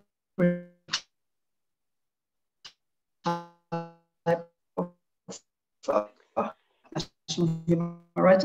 Sorry, Sirpa. It does have a benefit as well. Lead the broad and many. May I ask you to switch off maybe your camera, because you are very difficult to hear? That could be helpful. Yeah. I will try. Okay. Is it any better now? Yeah, it's much better now. Thanks. Okay, great. Thank you. Well, I will not repeat. I was just introducing myself. As a background, I have been dealing with Council of Europe and even working for Council of Europe, but very long time. I think some 13 years ago with the Commissioner for Human Rights Office, and also have worked with ENNHRI, supported ENNHRI, and benefited from ENNHRI since the Finnish Human Rights Center was set up in 2012, almost 10 years ago. Very pleased to see this progress and this high-level meeting happening. It's really a groundbreaking event, I think, for national human rights institutions and the Council of Europe. And I was happy to see that we're dealing both with the Council of Europe level, the intergovernmental and oversight, as well as the national level, because obviously these are interconnected. My guess is that the overlap mechanisms are better known for most of the NHRIs, so also very important to hear about the intergovernmental processes that might be available for NHRIs and are often collectively taken part of by ENNHRI. I'll offer brief comments to each of the speaker, so will not repeat what my colleague Arman has said, because obviously our experiences are similar despite the very different setting we are coming from. So for the director from the Ministry of Foreign Affairs, Krista Oinonen, I would first of all like to thank you for the tremendous work that you have been doing for these recommendations. This was already mentioned, but also for your national work on promoting national human rights institutions. I think you are one of the most ardent supporters of national human rights institutions, always keeping us in mind and also clearly understanding the role, which not everybody does, even in Finland. So thank you very much. I was particularly happy to see how clearly the new recommendation states the independence, especially the legal and the financial aspects of the independence, not often fully guaranteed in all member states. Even in Finland, often independence is seen as operational independence. So bodies attached to ministries are declared fully independent, even when in fact they are only operationally independent. So this is one of the aspects that why we welcome this new recommendation from the Council of Europe. Also, the legal basis, the preference for constitutional is very important. So for the German government commissioner, Mrs. Köpfel, I would like to very much thank you for raising the importance of national human rights institutions as a rule of law institutions, once providing checks and balances for government action and keeping up the rule of law principle. This has not been perhaps as well recognized as the role in promoting and protecting human rights. But in the last few years, this has really become a major issue. And also, I think most of us have been trying to respond to this challenge, also with the help of ENNHRI and international organizations such as Council of Europe. I would also like to say that the Finnish and German Institute enjoy a very good cooperation, I would say even friendship with many of the colleagues there. And we have benefited from their little bit longer experience. I know you are 20 now, Michael. We will be 10 next year, and we've learned a great deal from you. And in particular, we are looking very carefully at the moment how you are developing your monitoring work. And I'm very pleased to hear and understand that you have been given more monitoring mandates and resources, and that there's a discussion going on that you would become the monitoring body for Istanbul Convention, and I think also the Trafficking Convention. I wish our government would understand the same, that the monitoring should be more centralized, because the independence there is crucial, but it's also about knowledge, understanding human rights methodologies. So you cannot spread monitoring all over the place. So it should be made stronger. So we will be definitely looking at this model very carefully. Then for the Lord above from PACE, you mainly talked about the ombuds institutions, but obviously some of them are also national human rights institutions, and we are a hybrid. I think there is already a good established cooperation, but I do believe that PACE is not always at the radar of national human rights institutions. And I think it would be important to strengthen that, and not least because of the link it provides to the national parliaments through the delegations. So something that we can certainly do more of. Then to the Dutch colleague, Antoine Bijs, I apologize for probably saying all the names wrong. I totally agree with the importance of working very closely as allies with civil society in a strategic way. And there we are very fortunate to have many excellent civil society organizations that we work with. Some of our members in our pluralistic body, but we also work with them on monitoring, trying to make sure that it is done in a strategic way. And in fact, next week we will have an event on one of the treaty bodies together with the main human rights NGO. So we have a good cooperation, but we also have very different roles sometimes. NGOs are working on one issue often, while we must have a broad mandate and work on many issues, not to detriment of any others. Then to Mr. Poirel from the Council of Europe. Thank you for mentioning the role of NHRIs in monitoring and the importance of independence and also effectiveness. You mentioned the cooperation programs, and you would like to have them in all countries. I believe Finland does not have any cooperation programs. I could be wrong, but I think we still use the tools that you provide very actively. Definitely at the Human Rights Center, we are using help, the legal training tools, Venice Commission checklist, the courts, human rights fact sheet, etc. And also more and more good communication tools, I should add. But I would welcome, obviously, more programmatic cooperation. And I should mention here that Finland has quite recently set up a new rule of law center with the funding from the government. it's actually being set up now. And I think there could be one very useful cooperation partnership with the Council of Europe with its strong human rights-based approach to programming and rule of law work. This it's not with the Human Rights Center, but we will be working also closely with the Rule of Law Center. And finally, my final comment is that the Council of Europe, of course, is the main rule of law organization in Europe, also for human rights protection, and therefore I think the cooperation between NHRIs, Council of Europe, absolutely vital at all levels. It's interconnected and it should be continuous. Thank you very much for this excellent event. Thanks, Sirpa, also for these direct reactions to what you have heard from all the panelists and showing what maybe options are there for national human rights institutions to improve their work, but also how important is it for us to really relate more strongly to the main institution for the rule of law, as you have said, which is the Council of Europe in our context. Thanks so much. We have now the question and answer section, and 3 people has deliberately asked for the floor. The first 2 I would like to ask are those who are in the process of or in the wish to develop a full-fledged national human rights institutions. And we got first Matthias Hui from Switzerland, who is maybe asking one question on the situation of Switzerland of establishing a national human rights institution. And then we will have Fernando Laiola from Italy, who will speak on the same situation in Italy. Mr. Hui, maybe you can just take the floor for a brief question to our panelists. Thank you very much, Mr. Windfuhr. Welcome to everybody. Thank you very much for this very interesting discussion this morning.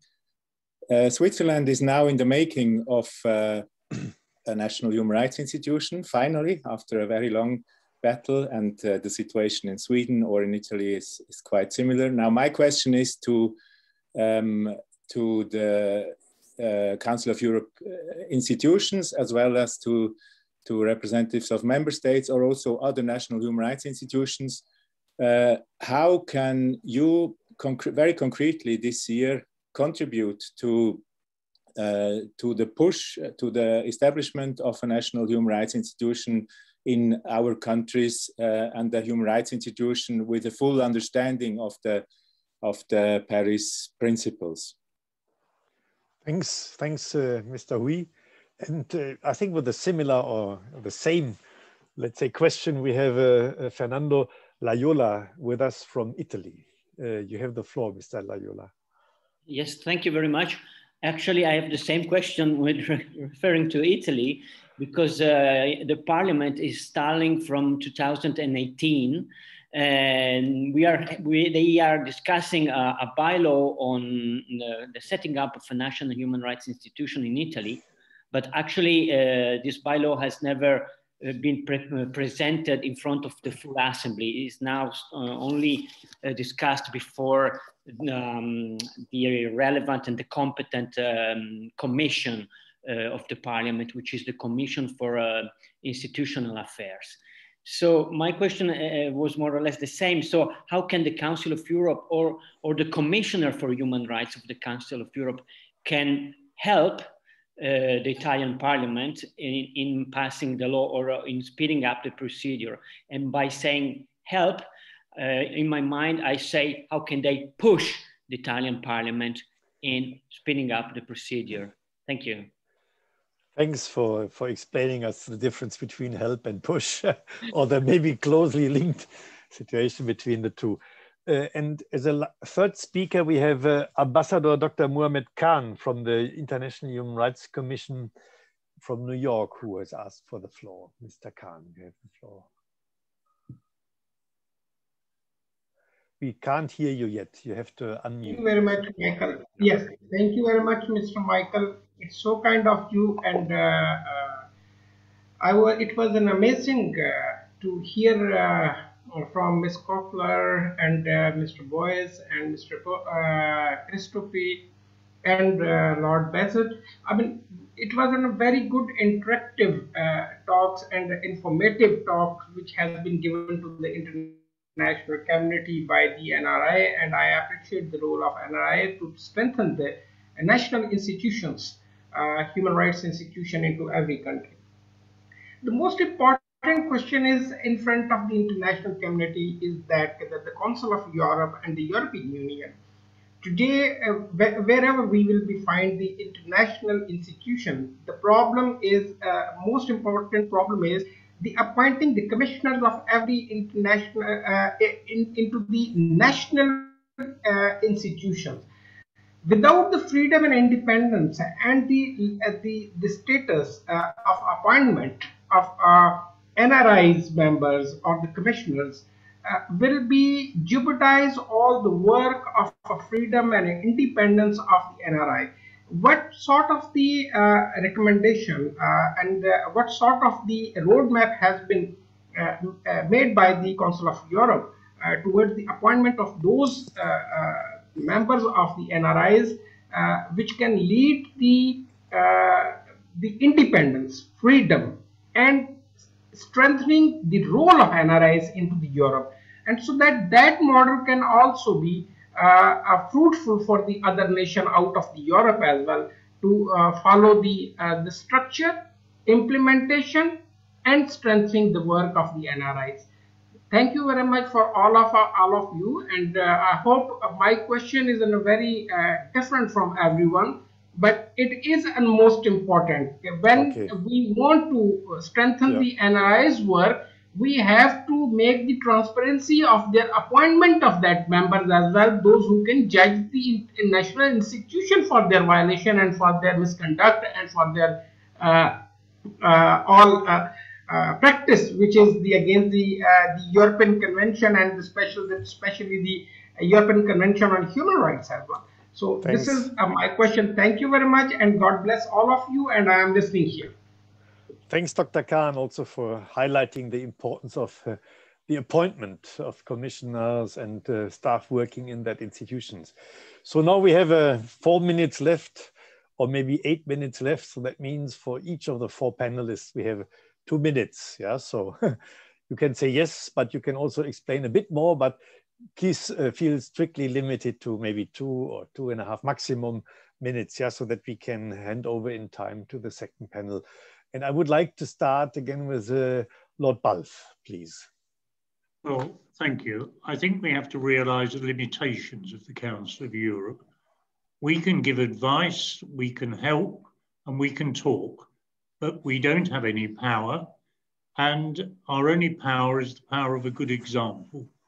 And within Europe, there are certain common values, and I think we can, to an extent, help.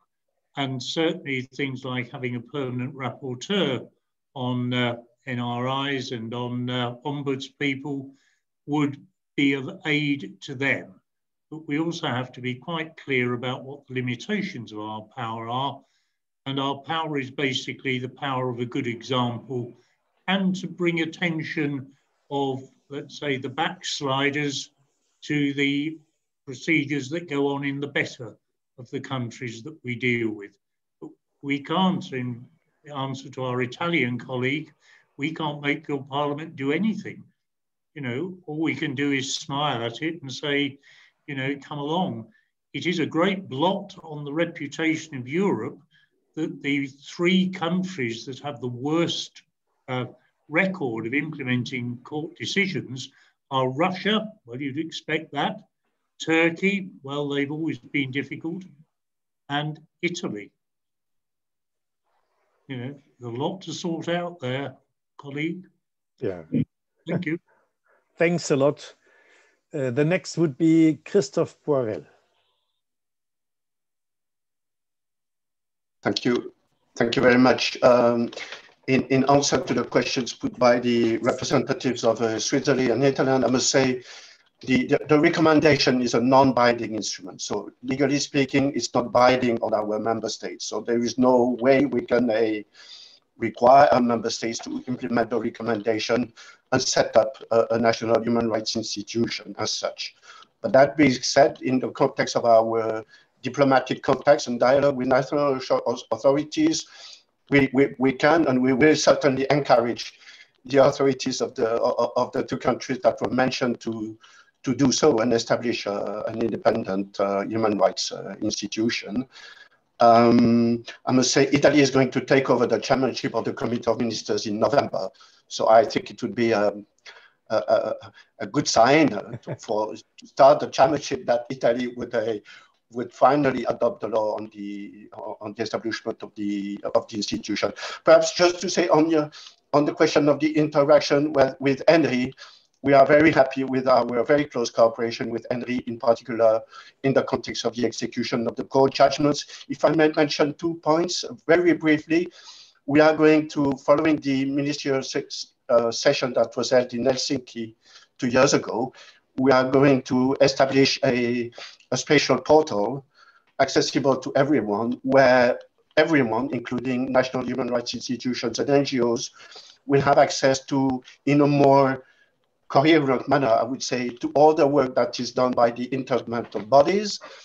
And we will also publish an online calendar with all meetings of our governmental committees, with the names of secretaries to the committees, so that will hopefully facilitate the interaction with human rights institutions and NGOs. I remember I was in Brussels 2 years ago and had a question from Anna Maszyńska from the Polish Ombudsman's office about what we were planning to do. So I'm pleased to tell in particular Anna that this is now the way, and that will become operational within a couple of months now. And with that, many thanks again for your invitation. I found this event extremely good and extremely useful. Thanks, Christoph. Professor Bause, you have the floor. What are your answers? Thank you. My answer would be really to use indeed this momentum of this recommendation for Switzerland and Italy, for those who are in favor, to push those institutions to adopt those laws and to implement them. And there also to learn from how other countries did it. ENNHRI has just posted in the chat the link to their website on the whole body of advice and experience they have developed on setting them up. And I would here again emphasize, in many countries, these institutions have come about because of coalitions, pushes from civil society in combination with some state institutions together in various constellations. And this is very important. It doesn't start from scratch. So even when they are set up, and even if it would work out in Italy and Switzerland, which I really hope, then there's a lot of knowledge in society, in organizations, in academia, that you can make use of. And especially in complicated, like confederational setups, like in Switzerland or with the regions in Italy, do know that it's then crucial to have central knowledge hubs as an NHRI to support all those civil servants at those sub-regional levels to do the work. And that, I think, is one of the crucial lessons we have learned from earlier experiences in other countries. So use the momentum and really start to be what I've called earlier, the ears and arms of the Strasbourg system in all these countries. That's quite a crucial role. Thank you. Mm-hmm. Thanks for this picture, the ears and arms. Last, again, but not least, is now Ms. Kofler. Any recommendations for Switzerland and Italy, just in front of taking over the Committee of Ministers role? No, just it. It's always challenging to give advice to other countries because, of course, everybody has its own settings. Well, I'm parliamentarian. That's my main job. So maybe there is a possibility of having a closer exchange with both parliamentarians on that topic. We had the debate on the law for our Human Rights Institute in the German Parliament already. We had an intense debate together with the Human Rights Institute and in civil society. So if that is wished, of course, we have friendship groups in between parliamentarians, in between Italy and Germany, and the same with Switzerland. That might be a useful tool for exchanging experiences. We have a committee on human rights in the German Bundestag, and I'm sure there are parliamentarians from all parliamentary groups in. I'm sure they are more than happy to get into a debate with colleagues from the Italian or the Swiss parliament to debate on that. that's on the whole question of lawmaking, that might be a possibility of exchange. I'm sure the institutes itself are in close cooperation, because I want to underline, I don't want to interfere in the building up of the institute, which should be independent. So that is something tricky. Maybe I have a wish on both countries, because I'm a commissioner on human rights here in Germany, and we have various European countries, EU members and non-EU members, who have appointed ambassadors on human rights in their governments. And unfortunately, I didn't come close to a commissioner from Switzerland or Italy. It seems that they are not established at the moment. If there's any possibility to suggest that, I think that would be a great idea. We have a very lively European debate on how we can promote human rights and how we can support human rights defenders and institutions. So we would love, of course, also to hear from both your countries, or to have a counterpart in Switzerland and Italy to debate and to promote human rights. So if you can address that wish somewhere in your governments or to your governments, I think that would be also useful. Thank you. Thanks a lot, Ms. Kofler, also for this practical offer. I think Krista Oinonen is writing in the chat that genuine intergovernmental dialogue is important with sharing experiences. Yeah, that's what you have already pinpointed to, Ms. Kofler. And that this recommendation is maybe a good entry point. Yeah. So now we come to an end of the first panel. Thanks, Lord Balf. Thanks, Christoph Borrells. Thanks, Antoine Bause. And thanks, Bärbel Kofler, for this very interesting debate. I think it has shown that in this main institution for the rule of law, which we have in Europe, it's very good that we have now a third recommendation among those for ombudsperson and for civil society, how the relationship can be improved and how the Council of Europe can strengthen these institutions. We have learned about how close these institutions are: civil society, ombuds institutions, national human rights institutions. They all have their role to play in this main institution for the rule of law, but there can be really a fruitful exchange between the institutions of the Council of Europe and the national human rights institutions and these other institutions. There are a lot of opportunities which we have seen, but there's also a need for support for these institutions when they come under threat. I think that is what we can take with us. Thanks for all this rich exchange which we had. And now we are coming to an end of the first panel, and we have something like 5 minutes of a break before I hand over to my colleague, Enrida, for moderating the second panel. Yeah, so a 5 minutes break, which allows you to pick up a glass of water or a new cup of coffee, and then we continue with the second panel. Thanks a lot for listening, and thanks for this rich exchange.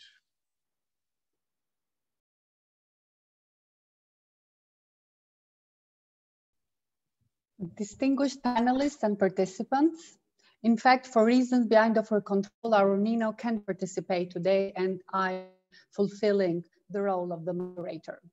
I am Erinda Balanza, the Ombudsperson of Albania. I'm delighted to see, although only virtually, such a qualitative group of participants with us today.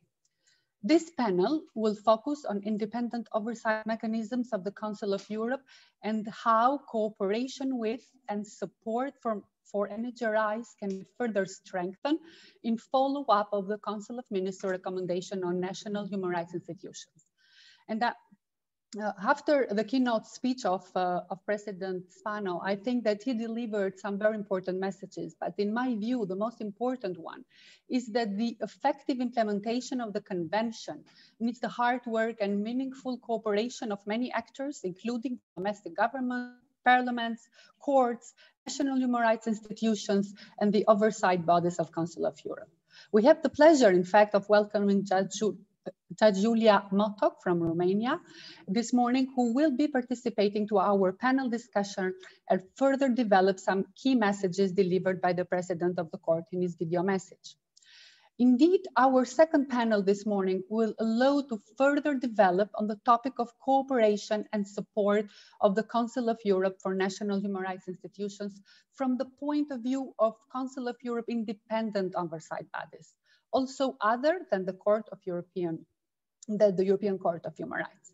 It is my pleasure to welcome the following high-level speakers: Ms. Dunja Mijatović, Commissioner for Human Rights of the Council of Europe; Ms. Karin Lucas, President of the European Committee of Social Rights; Ms. Veronika Bilkova, member of the Bureau of Venice Commission. As reflected in the practice of my own office, cooperation between NHRIs and Council of Europe independent oversight bodies is of crucial importance to further the enjoyment of human rights, democracy, and rule of law domestically. About 1 year ago, the whole world was faced with the emergency situation derived as a consequences of COVID-19 pandemic. Our ability to understand the extent of such emergency and how it impacted our role as NHRIs and our rights as citizens was a huge challenge too. For my institution, the statements issued by Commissioner Mijatović and the Committee of Social and Economic Rights, the Guide on Interpretation of Article 15 of the Convention by European Court of Human Rights, and compilation of the Venice Commissions on State of Emergency Powers, other than source book on human rights, have been of paramount importance in providing us support for our domestic statements and interventions. Further, several bodies adopted their work of and they really adopted new innovative working procedures in attempting to remain effective mechanism for the promotion of human rights. In the name of our institutions, I would like to thank you all in playing such a role, and not only in issuing recommendations and statements, but as well by leading by example, in particular with respect to alternative working procedures. The adoption of the Council of Ministers recommendation of national human rights institutions provides an additional opportunity to develop and strengthen the ongoing cooperation. In this respect, allow me to address the first question to Ms. Mijatović. Dear Commissioner, the Council of Ministers recommendation recognizes the well-established cooperation between you and your office and national human rights institutions, or ENNHRI. What is, according to you, the added value for working with NHRIs? Based on your experience, how can effective cooperation between the Council of Europe and national human rights institutions, or ENNHRI, can be further developed? Thank you. Thank you. Let me just... Oh, okay. Can you hear me? Good. Thank you, Erinda. I would just like to greet you all. Thank you for the invitation. I would like to greet my fellow panelists. I'm really glad to be able to join you today in this very important discussion. When it comes to cooperation with NHRIs, I think it is clear and known to all of you that you are essential partners in my human rights dialogue when I work with the Council of Europe member states. You are my natural partners, I can say. A very good cooperation between my office and national human rights institutions is not only a good practice, it is especially foreseen in my mandate as commissioner that I work with the national human rights institutions. This cooperation, I would say, takes many forms. I meet with the representatives of national human rights institutions during my country visits and in Strasbourg when this is possible. Of course, this last year was extremely challenging, but we found our ways in staying in touch, in having discussions, and also being able to have a very rapid response when it was needed. I participated in the events, meetings organized by different institutions individually, but also through their networks, and this is also something that is of great importance.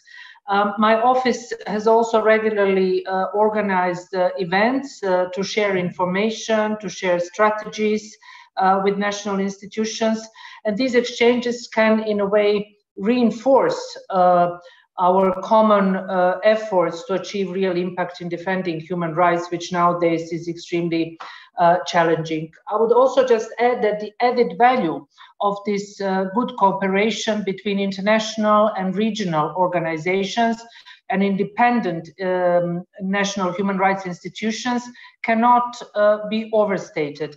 For example, I always welcome their insight about national human rights developments, which is extremely important. It is also of great help that they send information and draw my attention to such developments. So this established trust, I would call it, and cooperation also brings more resolutions in certain issues of great importance, or even says mutual importance when defending human rights.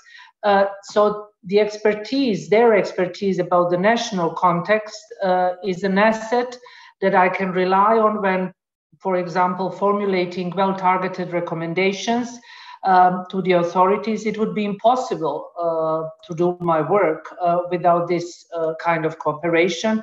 And I also count on national institutions to help me work better understood nationally, and to help, press for the implementation of my recommendations, which is a huge challenge in all of our Council of Europe member states.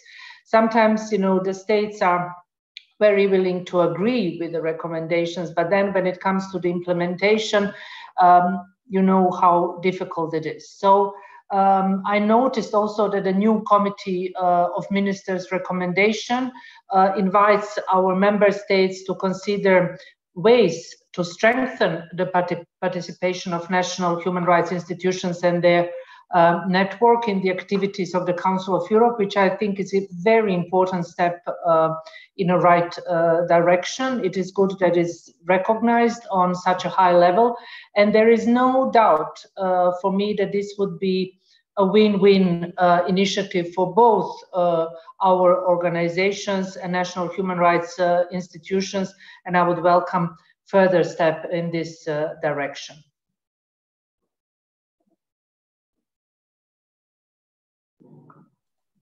Actually, it was very well explained, the answer to the question. It was very much detailed, and actually it showed how important is this relationship that has been noted in the Council of Ministers recommendation.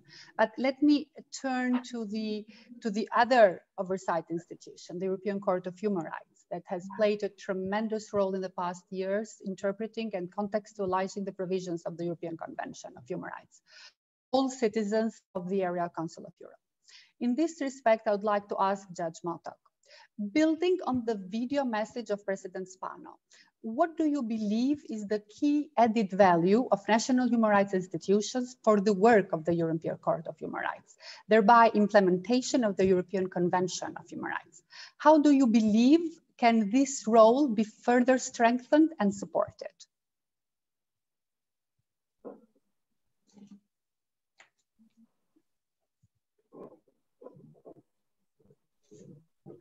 If you can, you have to unmute yourself. Can you unmute yourself, please? Yeah. Thank you very much. Thank you very much, Rinda. I am very pleased to be here at this very important meeting with the National Human Rights Institution and my distinguished panelists, the Commissioner on Human Rights, the representative of the Venice Commission, an old friend of mine, Veronika Brinkova, and Karen Lucas for the Social Rights Committee, and yourself. So following what our President Roberto Spano had said, I think you know that the success of the convention system and of the work is incomplete if the convention is not reaching the domestic level, and if we don't have a culture of human rights at the level of the countries that are member of the Council of Europe, and not only because the European Human Rights Convention is wider in their also impact that only the state of the Council of Europe. So I think that the added value of the national human rights institution derives from the official role that they are giving and the advice they are giving to the state authorities, the national authorities on the matter of the implementation of the convention, and also of the court judgment with engaging with civil society and rights holders.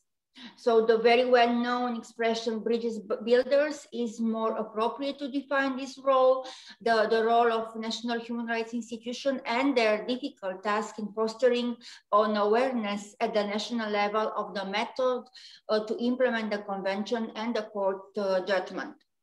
In particular, when it comes to the work of the court, the national human rights institutions, they carry specific weight because they provide the court with various perspectives. I think one of the most important perspectives they provide the court is regarding the human rights situation in the concerned state, providing information on the national level and the practice on the specific subject. For instance, in the case of Maassen versus the Netherlands, where the Netherlands Human Rights Institute presented an overview of the domestic rule on pretrial detention and on the domestic jurisprudence in this matter, that had revealed the tendency of the court to give few reasons for their decision and standard phrasing with little reference on the circumstances of the individual cases. This overview had a very important role in this case, Maassen versus Netherlands, the decision of the court. Another example is Khan versus France, where the National Advisory Commission on Human Rights provided the court with data and statistics on the ground regarding the situation of unaccompanied foreign minors in France. Moreover, we have other very, very important case for the court where the freedom of speech was at stake. It is Rustavi 2 Broadcasting Company versus Georgia, where again, we have the National Institution of Georgia giving us elements regarding the freedom of speech in Georgia. So we see several cases, the last one being Big Brother versus UK, where we have national institutions that provide us either with information regarding the human rights situation or the specific institutional situation on the ground, or the legal basis sometimes, or practice of in this area. We see a variety of information that they can give to us a third-party intervention. And this played a very important role for us in solving these cases, as I said. Another important part for the court, and President Robert Spano just said also, it's regarding the question of the implementation and execution of the judgment. The National Human Rights Institution are in touch with the registry of the court in regarding the execution of the judgment. And we have also provided a guide for national human rights institution. It will be useful for them, we thought, to know when, because this is the main question, to know when they intervene, in which case they intervene, at which point they intervene. So this is the reason we have provided with this guide. So we see a variety of examples where we have this this intervention of the National Human Rights Institution there is very useful for the court. Thank you very much, Erinda. Thank you very much, Judge Matok. Actually, in particular, by emphasizing the fact that we as national human rights institutions have to be a bridge or have to review in particular the implementation phase of the decisions, and that there we can play a real role in defending the rights of our people better by implementing the human rights decision of the European Court of Human Rights. At this point, I would like to turn the focus of the panel to the role of European Committee of Social Rights. As previously mentioned, here with us today is Ms. Karin Lucas, President of such committee. The same question goes for her. What are the most important ways in which national human rights institutions or ENNHRI can cooperate and support with the work with the social with European Social Committee. How can, on the other hand, the committee support the strong role and meaningful participation of national human rights institutions in its work and in protection of social rights in Europe more broadly? Thank you very much, Chair. Dear ladies and gentlemen, fellow colleagues, it is a pleasure to speak to you as a representative of the European Committee of Social Rights and to discuss this highly relevant topic during such a formidable event. I've really enjoyed the presentations and discussions so far. The European Committee of Social Rights is the monitoring body of the European Social Charter, which guarantees fundamental social and economic rights, from the right to work to the right to housing. Its monitoring goes through two avenues, the state reporting procedure and the collective complaints procedure. Now, in my view, national human rights institutions have become vital partners for our work in both the reporting procedure and the collective complaints procedure within the European Social Charter. NHRIs can be bridge builders between governments and civil society and know extremely well the situation on the ground. Therefore, they provide data and evidence, which helps us, the committee, to assess possible violations of the Charter. According to Article 1 of the additional protocol providing for a system of collective complaints, which has been accepted by now 16 member states of the Council of Europe, last month it was Spain who accepted, only certain specific organizations, namely employers' organizations, trade unions, and European NGOs can lodge such complaints. Nevertheless, NHRIs have a number of possibilities to express their views and concerns in this procedure. First of all, they can engage with the committee during an ongoing complaint brought by others. If you're interested in doing so, you're very welcome to contact the Secretariat of the European Social Charter by mail or by email.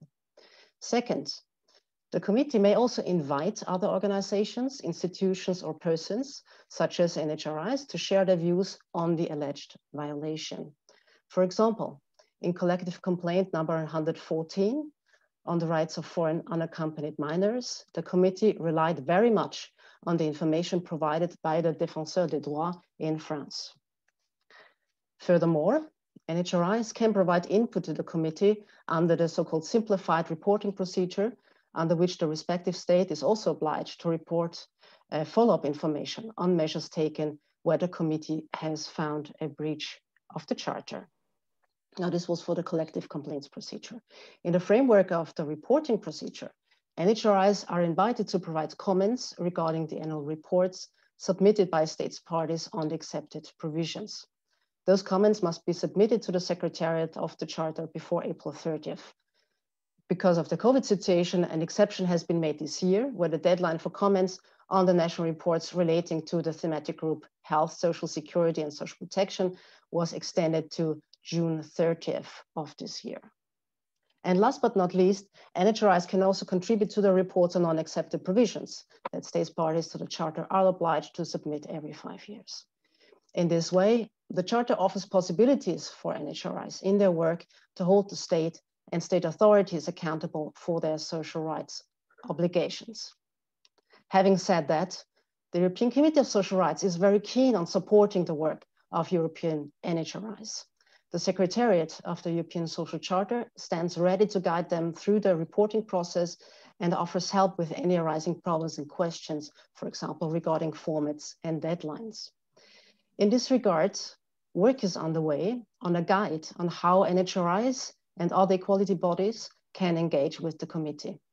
The guide is expected to be published this summer and will contain detailed information on the Charter, the collective complaints procedure, and a reporting system, as well as information on which and how organizations can participate.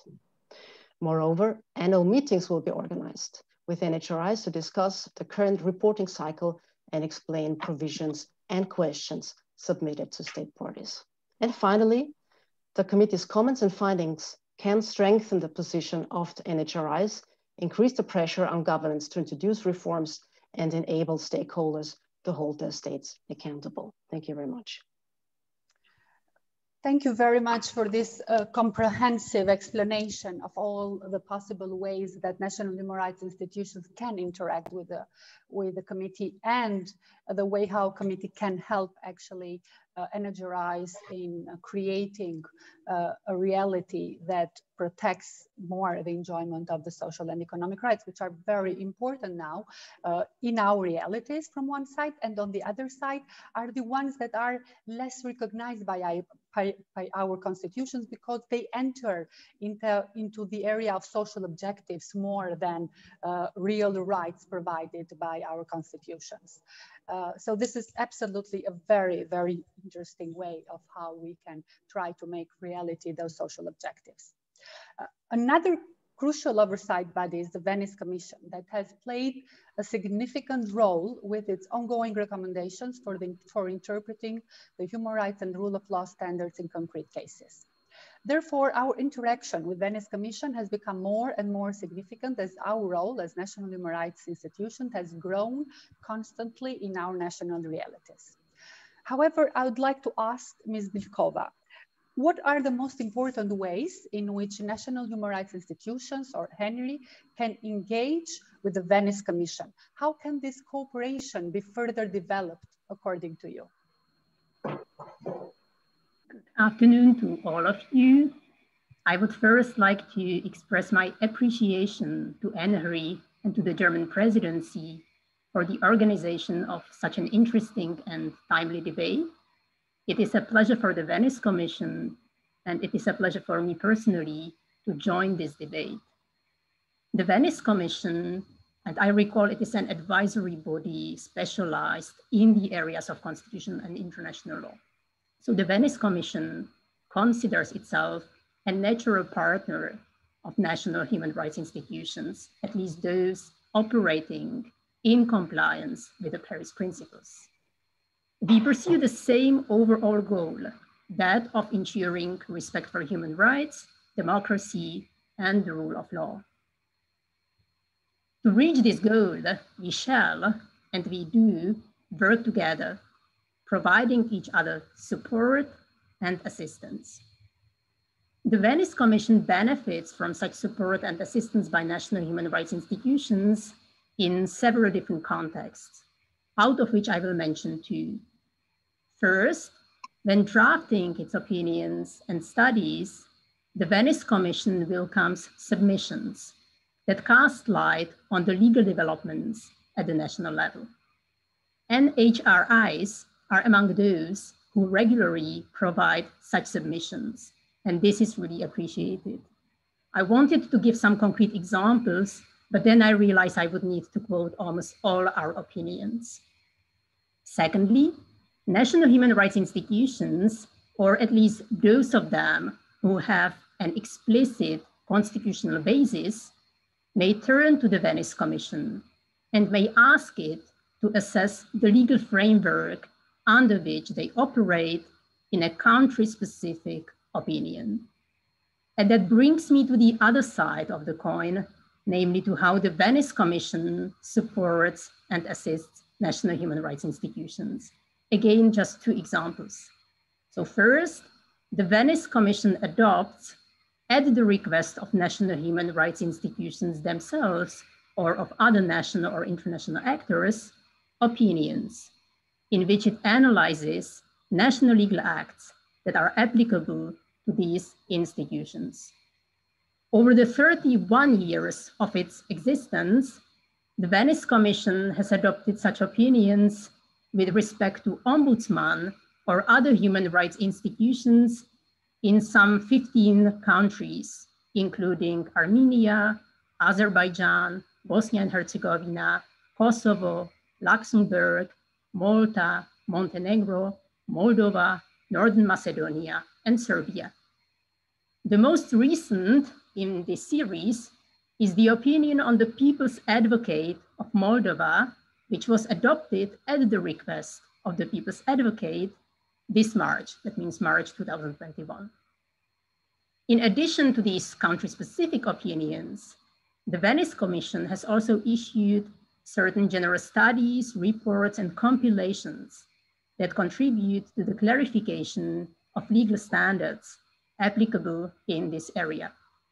The most important among these general studies are first the compilations on ombudsman institutions issued in 2011 that will need some update. And then the well-known Venice principles. That means the principles on the protection and promotion of the Ombudsman institution. These principles, adopted in 2019 and subsequently endorsed by the Council of Ministers, were already mentioned by the Committee of Ministers, sorry, were already mentioned in the morning panel. So I will just briefly recall that it is a document that contains 25 principles that should guide the organization and the operation of Ombudsman institutions. And while formally limited to Ombudsman institutions, these principles are certainly of high relevance to national human rights institutions more broadly. In fact, they explicitly mention that the mandate of the Ombudsman institution shall cover the protection and promotion of human rights and fundamental freedoms. So sharing of information, requesting and providing a country-specific opinion, and clarifying legal standards applicable to national human rights institutions. These are just some examples of how the Venice Commission and NHRIs work together and mutually support and assist each other. So the partnership, as we can see, is well in place. It has different forms and it produces concrete and valuable results. And by means of conclusion, I would like to stress that the Venice Commission is really keen on pursuing this partnership and that it is also ready to discuss the ways in which this partnership could be strengthened. Thank you for your attention. Thank you very much, Ms. Bilkova. Actually, it is true, we have seen ourselves as National Human Rights Institution how important the relationship and the continuous collaboration with the Venice Commission has helped us with respect to providing standards for national human rights issues and for constitutional issues. Definitely the Venice principles and ombudsman institutions are a very important tool that will help and enhance the ombudsman, and of course giving them the same positive thing that the other national human rights institutions have, the Paris Principles. In this way, Paris Principles together with the Venice Principles will play better established role, or let's say as they will work as a source book for all of us and for our parliaments and governments to understand our role. Let me get to the second round of the questions. We are almost on time. As discussed earlier this morning, the Council of Ministers recommendations requires for each Council of Europe member state to have an effective, pluralist and independent national human rights institution in place. Commissioner Mijatovic, on the basis of your experience and in light of your 2018 human rights comment on NHRIs, what are the most important recommendations elaborated in the adopted text by the Council of Ministers in which state authorities need to implement? Well, I very much hope that our member states, which adopted this text on their own initiative, will carefully consider all the recommendations in it, as they are all important, I would say, and relevant to strengthen national human rights institutions. That being said, drawing from my experience to date, as you stressed, I would like to mention briefly 4 recommendations that, in my view, stand out as particularly important. First, I think it's very important to mention that I urge Council of Europe member states that still do not have a fully accredited status A national human rights institutions to urgently establish one and or to seek accreditation. This seems obvious, but we still have at least 6 member states with no national human rights institution whatsoever. So I think this is extremely important to mention and to really emphasize that this needs to change. Second, I think it's absolutely crucial that member states strictly respect the independence of their NHRIs. I'm concerned that there have been an increased number of attacks, but also attempts to undermine the work of NHRIs in Europe in recent years. Here I'm talking based on facts, based on my visits and communication with NHRIs and beyond. I stand ready whenever it is helpful and after prior consultations, of course, with the institution concerned, to raise my voice whenever a national human rights institution comes under attack. This is extremely important for me, and this is something that is unacceptable, and this is what I communicate also to member states when I find about cases and situations like this. And there are been several recent examples where I had to raise my voice or to engage in order to emphasize that this is unacceptable behavior. Third, I think it was important to mention that member states should also ensure that their national human rights institutions have sufficient resources to carry their mandate effectively.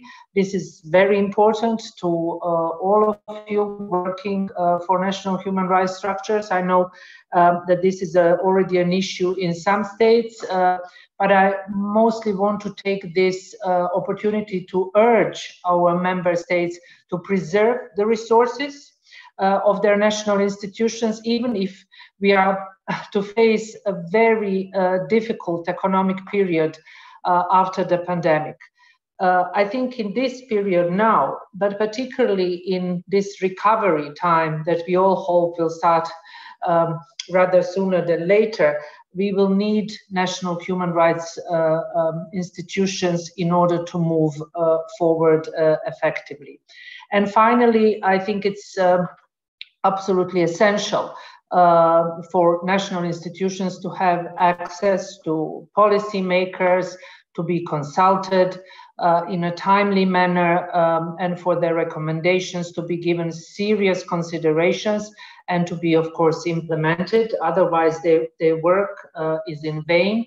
And what I really do not like to see that their work, their efforts, their recommendations, unfortunately, too many Council of Europe member states is neglected, put under the carpet, and not really considered seriously. And we need to change this. Very much, actually, 4 very important messages that you gave, or these four cases are definitely crucial to our work, and I can attest this personally, that all of them are important and remain important even when you are a status national human rights institution. And the fact that we have continuous accreditation process and reviews, it's very important for us to keep in mind that we need to continue to fulfill all those criteria. This is for our institutions, so from the part of our institutions, but how do you think, or let me ask again, how do you see that the Committee of Ministers will follow the implementation of the recommendations in the next 5 years? Do you think that there will be a particular way how they can make our governments accountable to address these issues on due time? Well, I think it's important to say that you know, that the recommendations foresees a review of the implementation in 5 years. And this is important, and in a way it should be a strong signal to our member states that they should not rest their laurels or to put away the recommendations in a drawer, even if they already have a national human rights institutions. My message today, but also for later, is that there is always a potential to improve.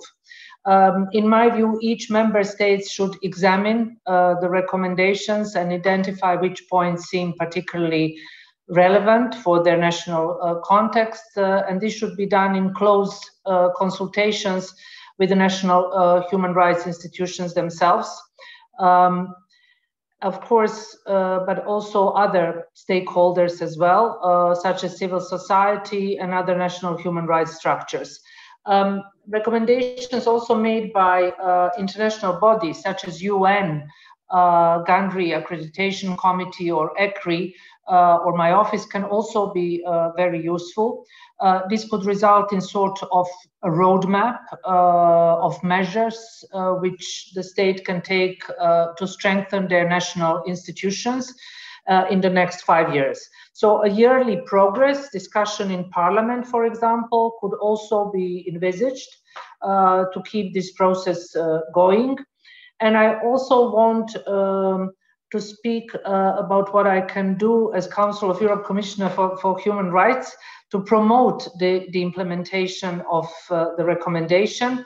As mentioned earlier, my mandate includes also cooperating and at the same time facilitating work of national human rights structures. In this context, I regularly examine the challenges faced by the national institutions in the context of country visits that I already mentioned. And to name a couple of examples, I did so in the reports that followed my visits to Estonia and Bulgaria. Having the Committee of Ministers recommendations in a way gives me a new point of reference, a list of standards agreed to specifically by our member states of the Council of Europe. And I think, what I will try to do as much as I can is to examine the implementation and to refer to it in the future. Of course, this is not going to solve the problems overnight, but at least we have something to use in addition to all other tools that we have at our disposal in order to really make sure that there is, I would say, significant change in a positive direction when it comes to the work of NHRIs. Thank you very much, Ms. Mijatovic. Actually, I was thinking on the same way while you were making this presentation that probably we can discuss tomorrow in our panel with heads of institutions, that a good way may be that in our annual reports, we present a small part or some paragraph stating or trying to assess whether our governments have implemented this recommendation and how the implementation is going. This can be something that will bring into their attention every year how important this recommendation has been for us. So thank you very much, and I will discuss this tomorrow with our heads of institution in our meeting. Going on to the question with respect to the European Court of Human Rights, I'd like to ask Judge Mautok again. In line with your experience as judge of the European Court of Human Rights, why is it so important to ensure NHRIs have the characteristics of being independent, pluralist, and effective, as required by the Council of Ministers recommendation, in order for them to provide good contributions to the work of the court?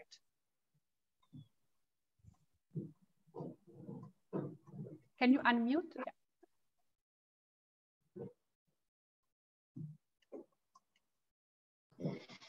Thank you very much for your question. As I said before, for us, the third-party intervention of national human rights institutions are very important. They have to provide the court with objective reports regarding if it's a presentation of the national legislation or practice or analysis of the court case law or the international jurisprudence, and in particular when it comes to presenting factual information from the ground. So in order for national human rights institution to accomplish this task, independence is primary.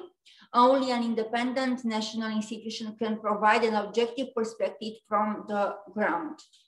So for independence is essential not only for the intervention before the court, but for the entire process of the human rights monitoring in the member states, where national human rights institutions play a key role.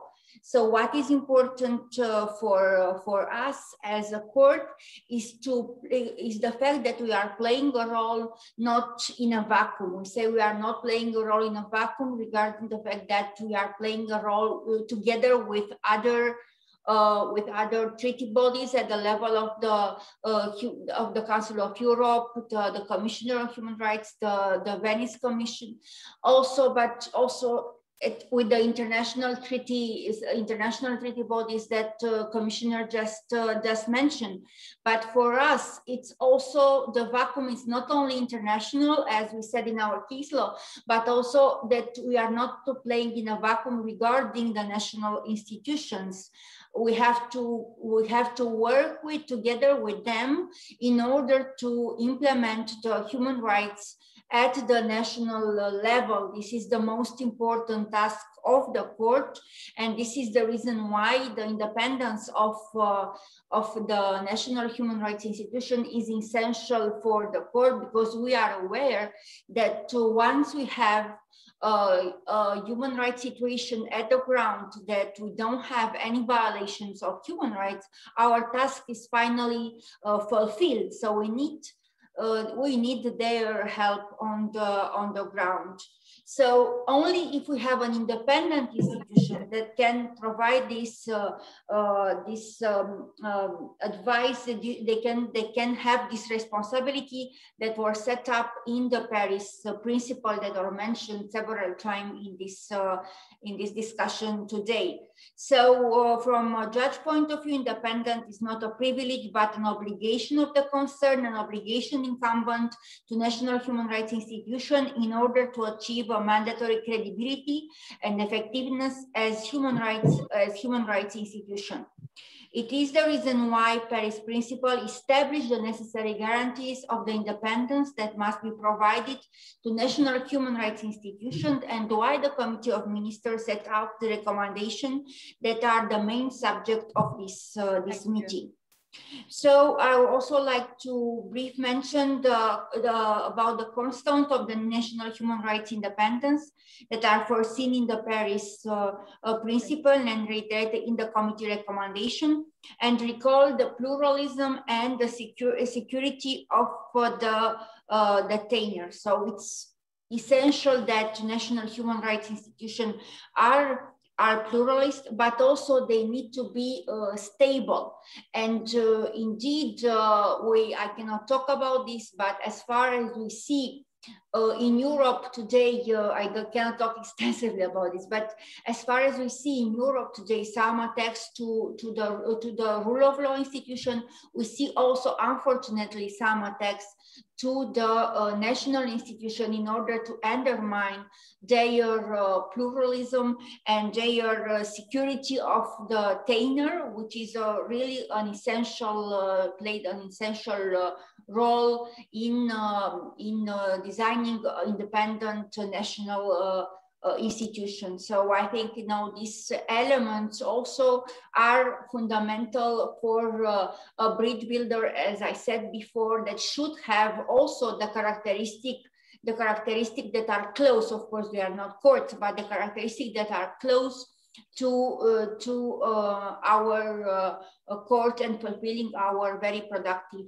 dialogue. Thank you very much.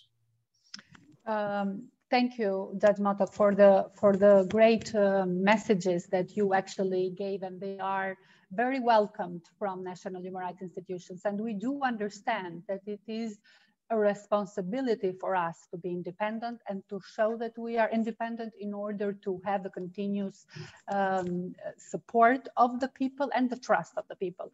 And we are here to ask all the other governmental bodies and the state authorities to build on the trust of the people and to work always, or to base their work on the trust of the people. So of course, we show the example on that respect, that the trust of the people is very important for us.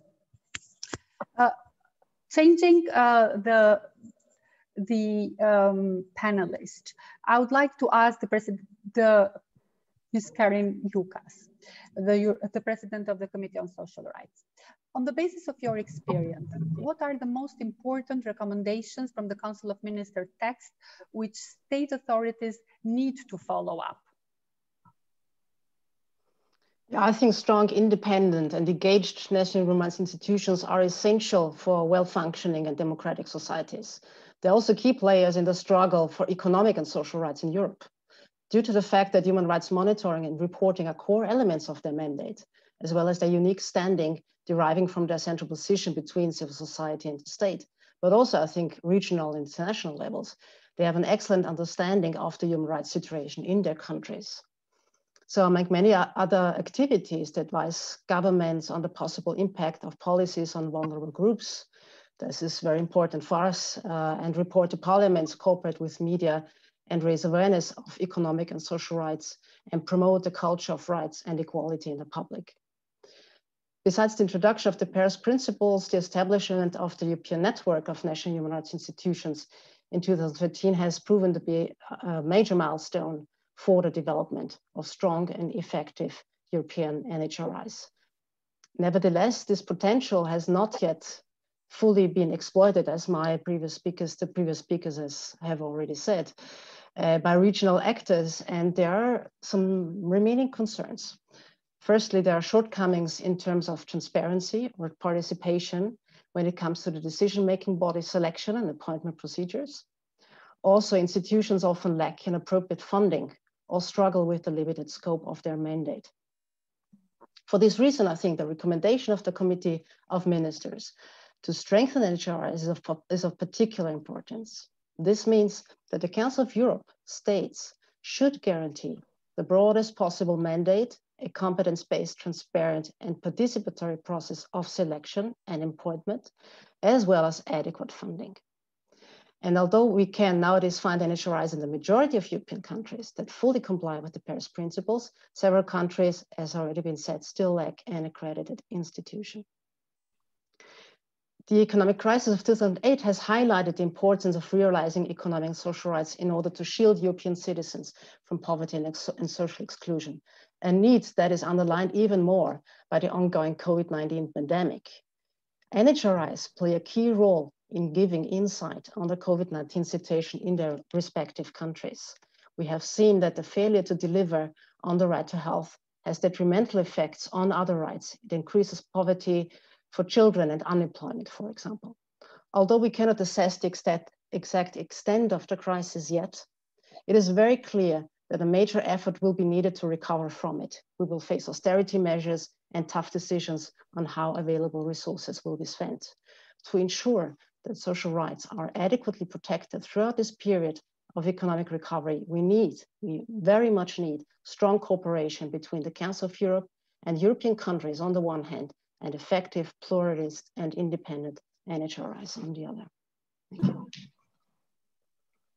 Thank you very much, Ms. Lucas, for this indeed detailed and yet to the point presentation. And I definitely think that we need to do more with that respect in order to address all the issues, the social and economic rights within our countries. Last but not least, I would like to ask Mrs. Vilkova from Venice Commission. On the basis of your experience as a member of the Bureau of the Venice Commission, but also following closely developed in the Czech Republic, and as actually one of the people that have produced those very good advisory notes that I have explained earlier in my initially for the COVID-19 and for the emergency powers, because you were one of the authors of those advisory. What are the most important recommendations from the Council of Ministers text to the state authorities that need to be followed up? I must admit, I find this question very difficult to answer. If we construct a house, is it more important to have the walls, the roofs, the door? I would say that we need all of those, because if anything of them is missing, then the house will either collapse or it will not serve its purpose. And I would say that the same applies to national human rights institutions. So these institutions can only fulfill their mandate if all the recommendations provided by the Committee of Ministers are actively pursued and ideally met. Yet, if you insist and if you want me to try to identify the core recommendations, then I would largely echo what has already been said by the previous speakers. So I would identify 6 of these, maybe not recommendations, maybe broad principles, because that goes back largely both to the Paris principles and to the Venice principles. So these 6 recommendations would be the following. First, the need for a strong mandate in all areas of human rights and encompassing the capacity to engage in many different types of activities. Secondly, independence. The importance of this element, of this principle, has already been mentioned several times, and I just need to echo what has been said. Thirdly, pluralistic composition. That's also something that is very important and that is crucial for national human rights institutions to be able to serve as this famous bridge between national authorities and civil society. Fourth, adequate resources, both in terms of funding and in terms of staffing. We can achieve a lot out of enthusiasm, but we need material resources to be able to achieve what we are supposed to achieve. Fifth, friendly environment, or what is labeled in the recommendations as securing, as a safe and enabling environment. That is another element which is very important for national human rights institutions to be really able to fulfill their mission. And finally, one element which gets often missing from the recommendations or from the set of principles, but which has been stressed by the Venice Commission in its Venice principles, that is the firm legal and ideally constitutional basis for the operation of national human rights institutions. Without a strong legal or constitutional, ideally, basis, these institutions might face practical difficulties both at the national level and at the international level. I already mentioned that, for instance, the firm constitutional basis enables these institutions to request an opinion of the Venice Commission. Thank you very much, actually, Ms. Vilkova, because it is very true what you said, that although we want to have, let's say, which are the most important recommendations, it is true, all of them are important and all of them are relevant, and they can continue to remain to be relevant, as I explained to you, even for a principal status institution. So we have to have those powers and those characteristics, and we have to maintain those powers and those characteristics. So after this very detailed and very professional and let me say from my point, inspirational presentation of all our distinguished panelists, I would like to know a little bit now the position of some NHRIs, our position, how we see the same issue that was put into question in this panel. So I would first like to ask or to give the floor to Mr. Miroslav Wróblewski from the Polish NHRI and member of ENNHRI board to address this panel from his perspective with respect to his position. Thank you very much for this short slot of time. To say very briefly that those history of the independent institutions in Central Europe is somehow changing. For many years, Polish institutions served, and I do believe it will be serving as a good example of fully independent institution with A status. Some 15 years ago, the Polish Ombudsman presented the Charter of Effective Ombudsman, and it was used by international organizations. However,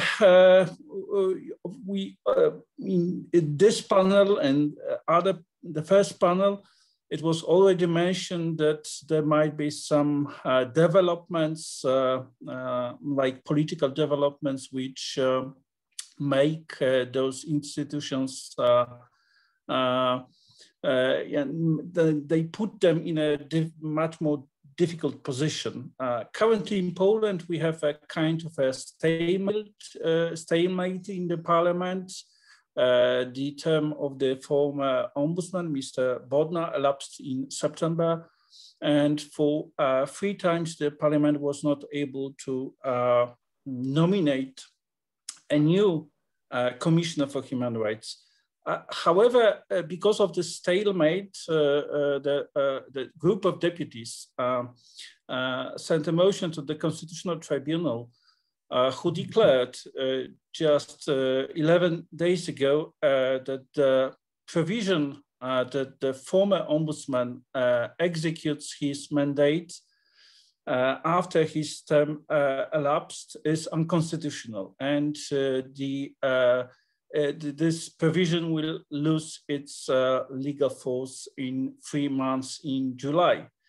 And of course, what comes next? This is a very important question because the Constitution provides that people have the right to ask the independent institution, the commissioner, for his legal aid.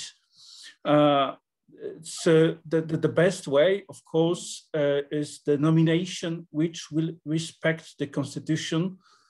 However, unconstitutional makeshift and political nominee without a constitutional mandate is also unfortunately possible if the parliamentary stalemate will remain. The Constitutional Court, unfortunately, asked the Parliament to pass a law providing for a temporary solution. However, in opinion of nearly all constitutional experts, it is not possible without a violation of the Constitution. So the a nomination of the next commissioner fully compatibly with the procedure described in the law. This is the nomination by the lower chamber of the parliament, and consent of the Senate, the higher chamber, is necessary. Of course, we ask ourselves, and it has to be discussed what can be done. We can wrap it up. Yeah. Just last question. Of course, helpless inertia is frustrating. So I think all your advice and what has already been said is to be taken into account. However, I do think that we all have to think about national institutions and citizens who actually are benefiting from their existence. That's all I want to say. Thank you. Thank you very much. We are taking 2 more reactions from 2 other NHRIs, and then we will give the possibility to the panel to react on all the interventions. The second one, I am inviting the representative of the Slovenian NHRI, Simona Drenik-Bavdek, to present her view to the panel and to this meeting. Thank you very much. Well, I was carefully listening to this interesting and inspiring discussion. And as a former member of the CDDH drafting group on civil society and national human rights institutions until the beginning of 2020, when I had the privilege to become part of NHRI community, I could say that it was of great benefit for the Council of Europe that ENNHRI cooperates with the bodies of the relevant groups, working groups of the Council of Europe. I would like to express my gratitude also to this event also on behalf of Mr. Peter Cetina, Slovenian Ombudsman, to the German presidency and to ENNHRI. This is really a forward-looking event, not only for NHRIs, but for the European society as such. Maybe I could share that it was not a coincidence in Slovenia that a political decision to strengthen a mandate of the ombudsperson institution to comply with the Paris Principle actually coincided with the political decision to make a holistic approach to the implementation of the judgments of the European Court of Human Rights. It was in fact a parallel process for which ombuds institution was pleading for both processes for years. So while we went to a 5-year journey of efforts to meet international standards, to comply with Paris principles and to be accredited as A status in January this year. During the same period, we also cooperated closely with governmental structures to lower down the number of unimplemented judgments of the European Court of Human Rights. So this is how to implement international human rights standards into the national context.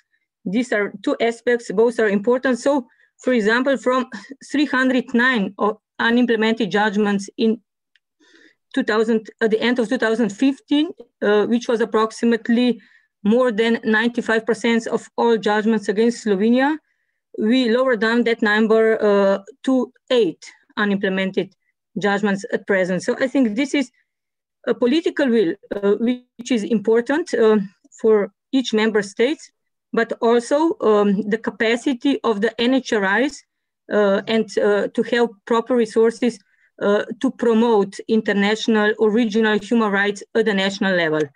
I would not mention, but I very much support the engagement of ENNHRI on the promotion of the implementation of the European Convention on Human Rights, either through webinars which were organized last year or through a guide for NHRIs on third-party interventions, which was already mentioned. And of course, the Rule 9 submissions, which are also of great importance.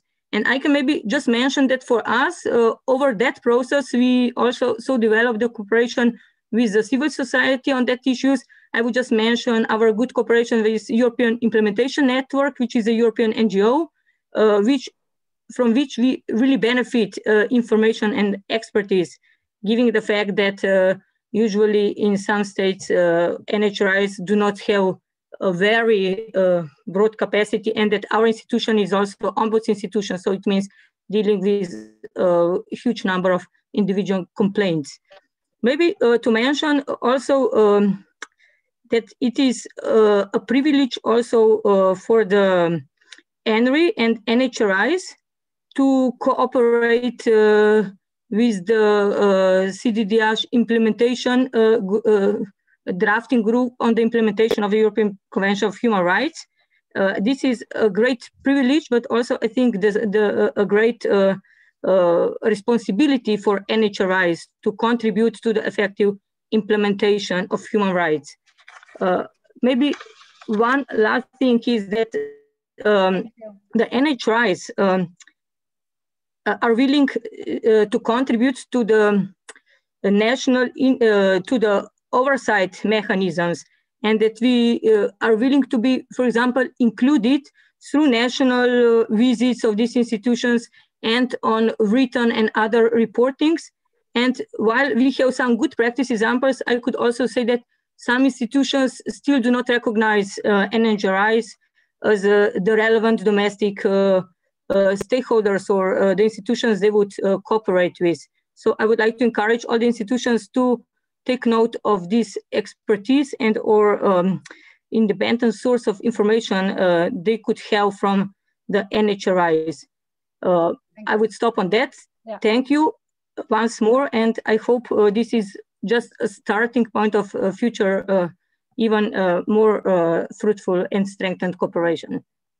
Thank you, Simona. Sorry, I do not want to be rude, but we had a certain time limit, and I would like to give the floor to the panelists for them to react. That's why. Finally, the last NHRI that will present the point of view is the Scottish NHRI, and I'm inviting Ms. Judith Robertson to express her views, and after that, the panelists will have 2 minutes each to react. Thank you very much. Thank you very much, Jorinda, and thank you very much to ENNHRI for inviting me to participate. I really welcome that. I want to say, first of all, from the perspective in Scotland, we really welcome this set of recommendations around NHRIs and the importance of NHRIs. While we are an A-status institution, we are deemed to be independent. Many of the issues that are being highlighted, I wouldn't say we are subject of attacks or interference. That doesn't happen in Scotland. But the resource question and the mandate question, while we're very much we have the space to operate and the freedom to do so and the support to do so, in fact, both from Parliament, government and civil society, which is, I understand, across Europe, quite a privileged position. We are also in that state of looking to strengthen our mandate and also increase the resource base of the organisation. So the recommendations as they are made and the entirety of those recommendations enable us to identify where we also can be further strengthened and supported domestically to support the mandate of the institution. And the set of recommendations that have been made by the Council of Europe and by the ministers will really help us reinforce that in Scotland. So enable us to make presentations to the Parliament and to government so that we're setting that within a wider context of just a domestic institutional context, but actually this is a European dynamic and something that within Scotland particularly, a governmental sort of process and dynamic which looks to the international groupings, international bodies for leadership and support, I think is to be really welcome. So that's my sort of first comment.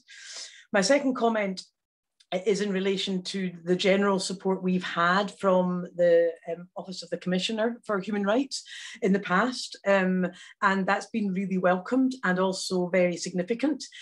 Some years ago, people will remember, if they've been engaged, that we launched and developed Scotland's National Action Plan for Human Rights. And Niels Muizniek, the previous Commissioner, was very supportive of that process, vocal in his support of that process, and that ongoing engagement of both him and the Commissioner in the developments in Scotland has been really welcomed, and also really, again, provided that international, European and international context for the progressive developments that are being made, and set it in that international and European sort of setting, which has again been really important in the Scottish context, because while at one level we might be deemed, making lots of progressive movements, we also need to ensure that those progressive movements are shored up, are consolidated, are resourced, and deliver meaningfully for people on the ground in relation to actually accessing their human rights. We have huge gaps between both the rhetoric and the reality, as would be evidenced across many European countries, I am sure.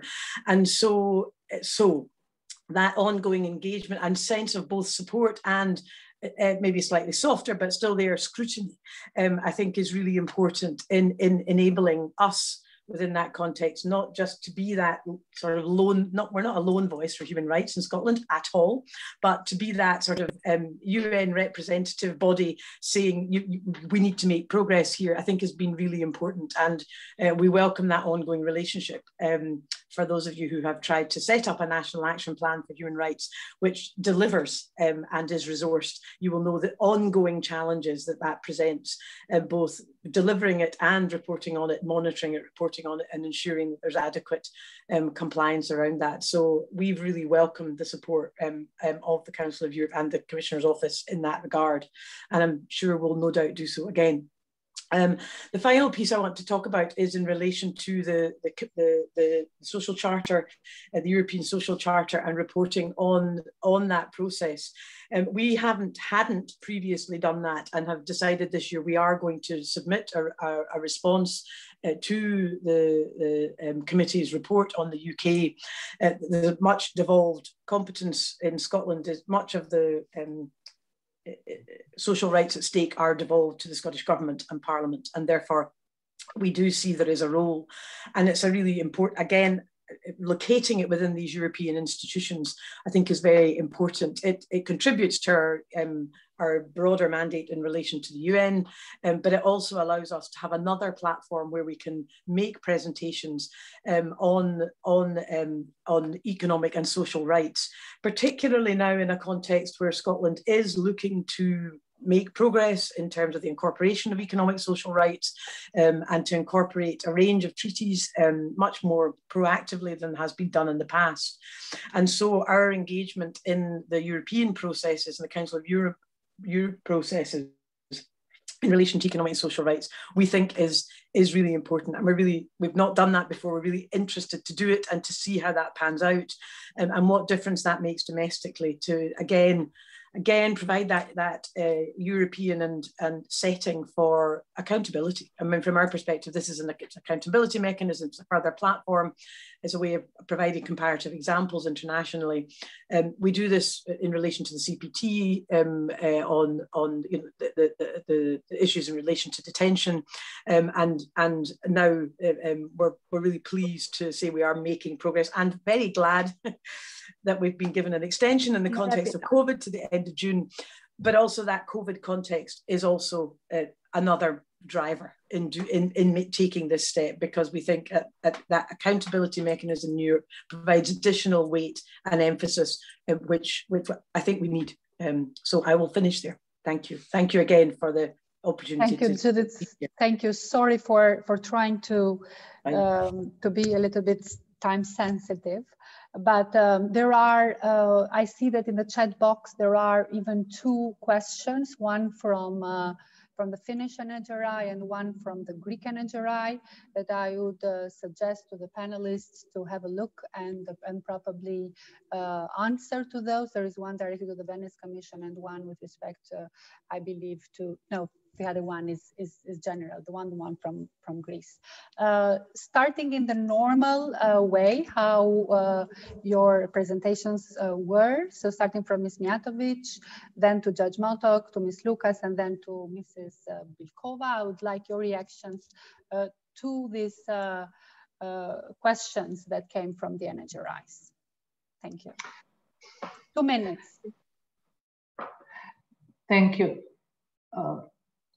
It would be very difficult to reply to all the issues raised, and I know that our time is limited.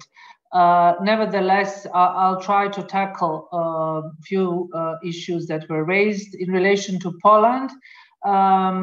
And what Mr. Wróblewski was saying, as you probably know, I'm very much engaged in everything in relation to this process of electing new ombudsperson in Poland, particularly when it comes to the Constitutional Court ruling and the worrying developments. I can only assure you that I will continue following this process, and I do agree. We are here somehow not thinking of citizens that should really benefit from these national human rights institutions in democratic society. So if this is not honored by member states, we have even greater problems.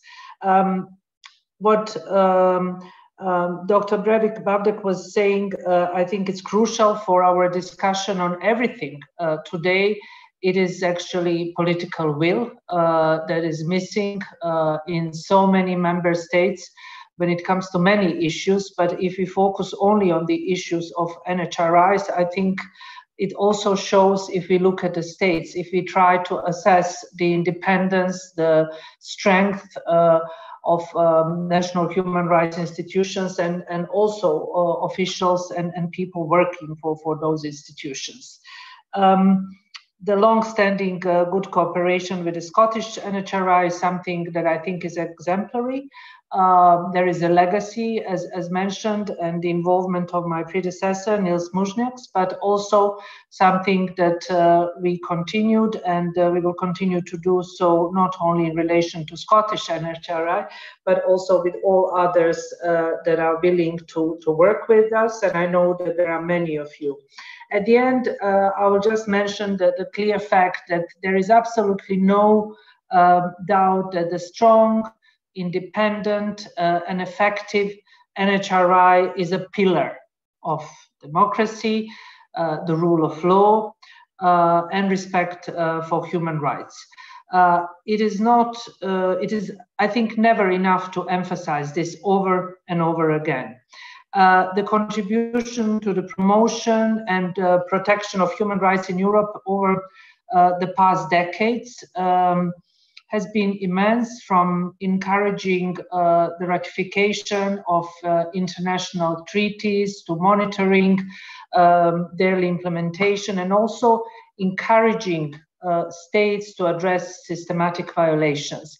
So this is visible, this is known, but we need to do something in order to change everything in relation to threats that I already mentioned. And unfortunately, as we speak, those threats are happening in many of our member states. We should not neglect the seriousness of those threats. They are sometimes quite sophisticated and not that visible.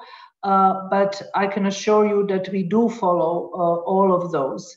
What I would also like to see in several member states, without naming them today, changes in the attitude of institutions. I would ask for more independence, more courage, more activity in actually focusing on human rights and not on certain political debates in the country, which I know is a difficult task, but it is possible.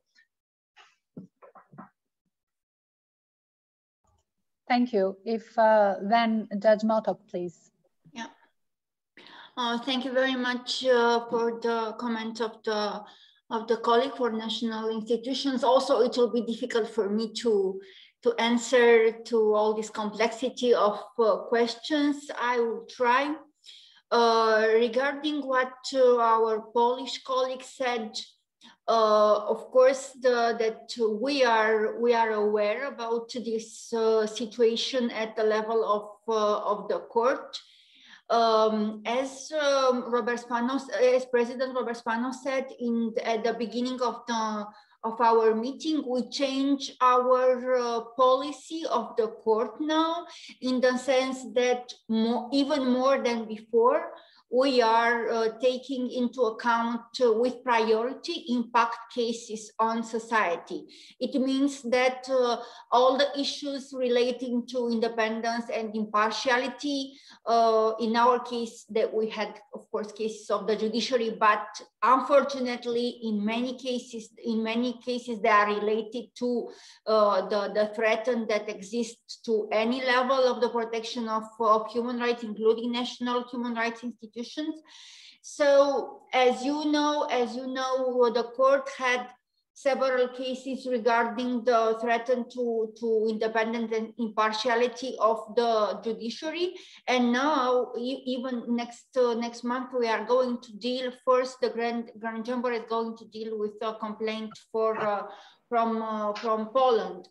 So I think this, as I said before, these issues are related. We all know the case law of the European Court of Justice in this respect. We cooperate very closely with them. And as I said before, it is unfortunately a relation, and the court, of course, is very keen also to the respect of the Paris principle of the independence, as I said before, and of the question of the tenure of the national institution. So we are looking to this this situation with the means that we have our politics of, or the question of the complaints that are submitted to the court. This is our main role in the Council of Europe. Regarding the intervention of our colleague from Slovenia, indeed, the role of the human rights institution is crucial in the process of the implementation of the judgment, especially in some country, as I already said, but she had the perspective from a national institution. And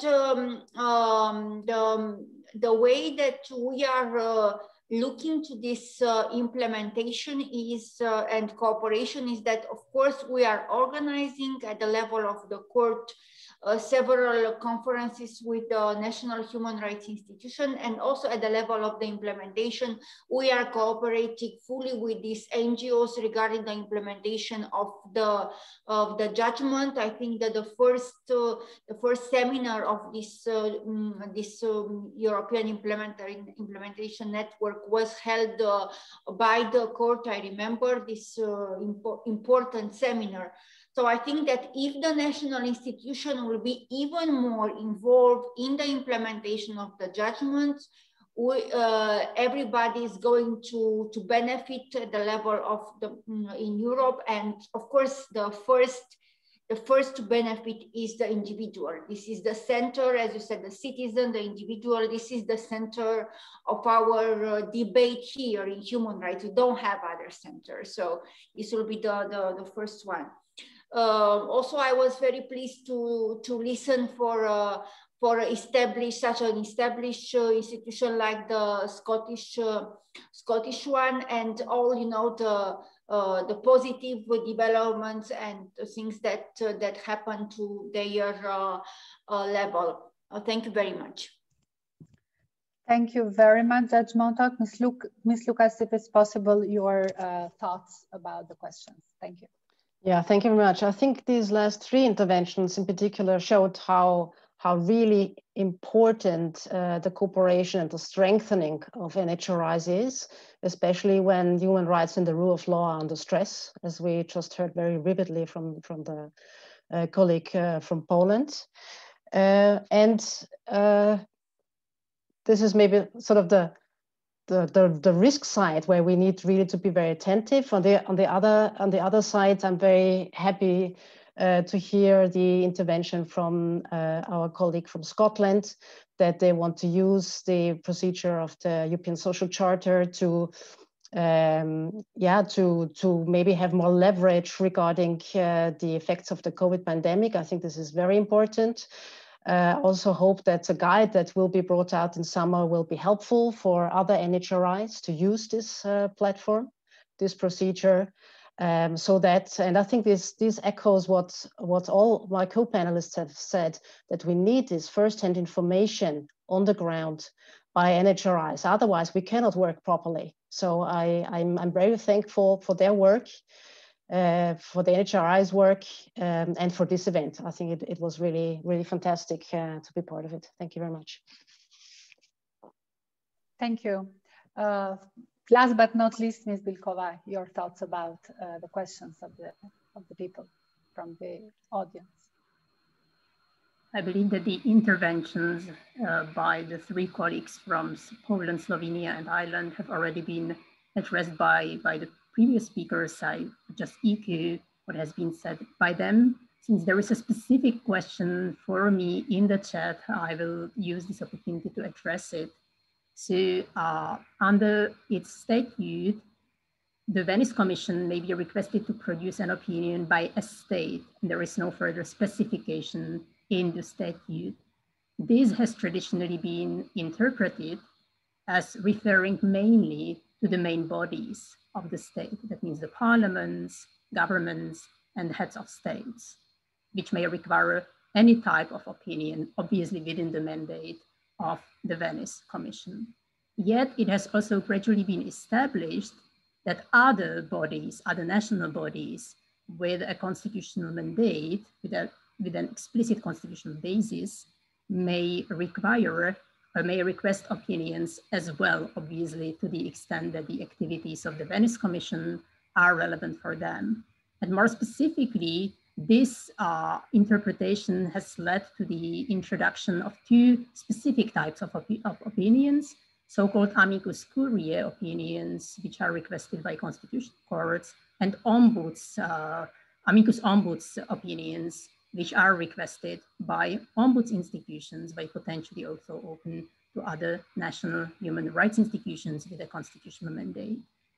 So much for the question. And now, just by means of conclusion, I would like to largely repeat what I said earlier, namely that the Venice Commission really sees national human rights institutions as crucial actors at the national level.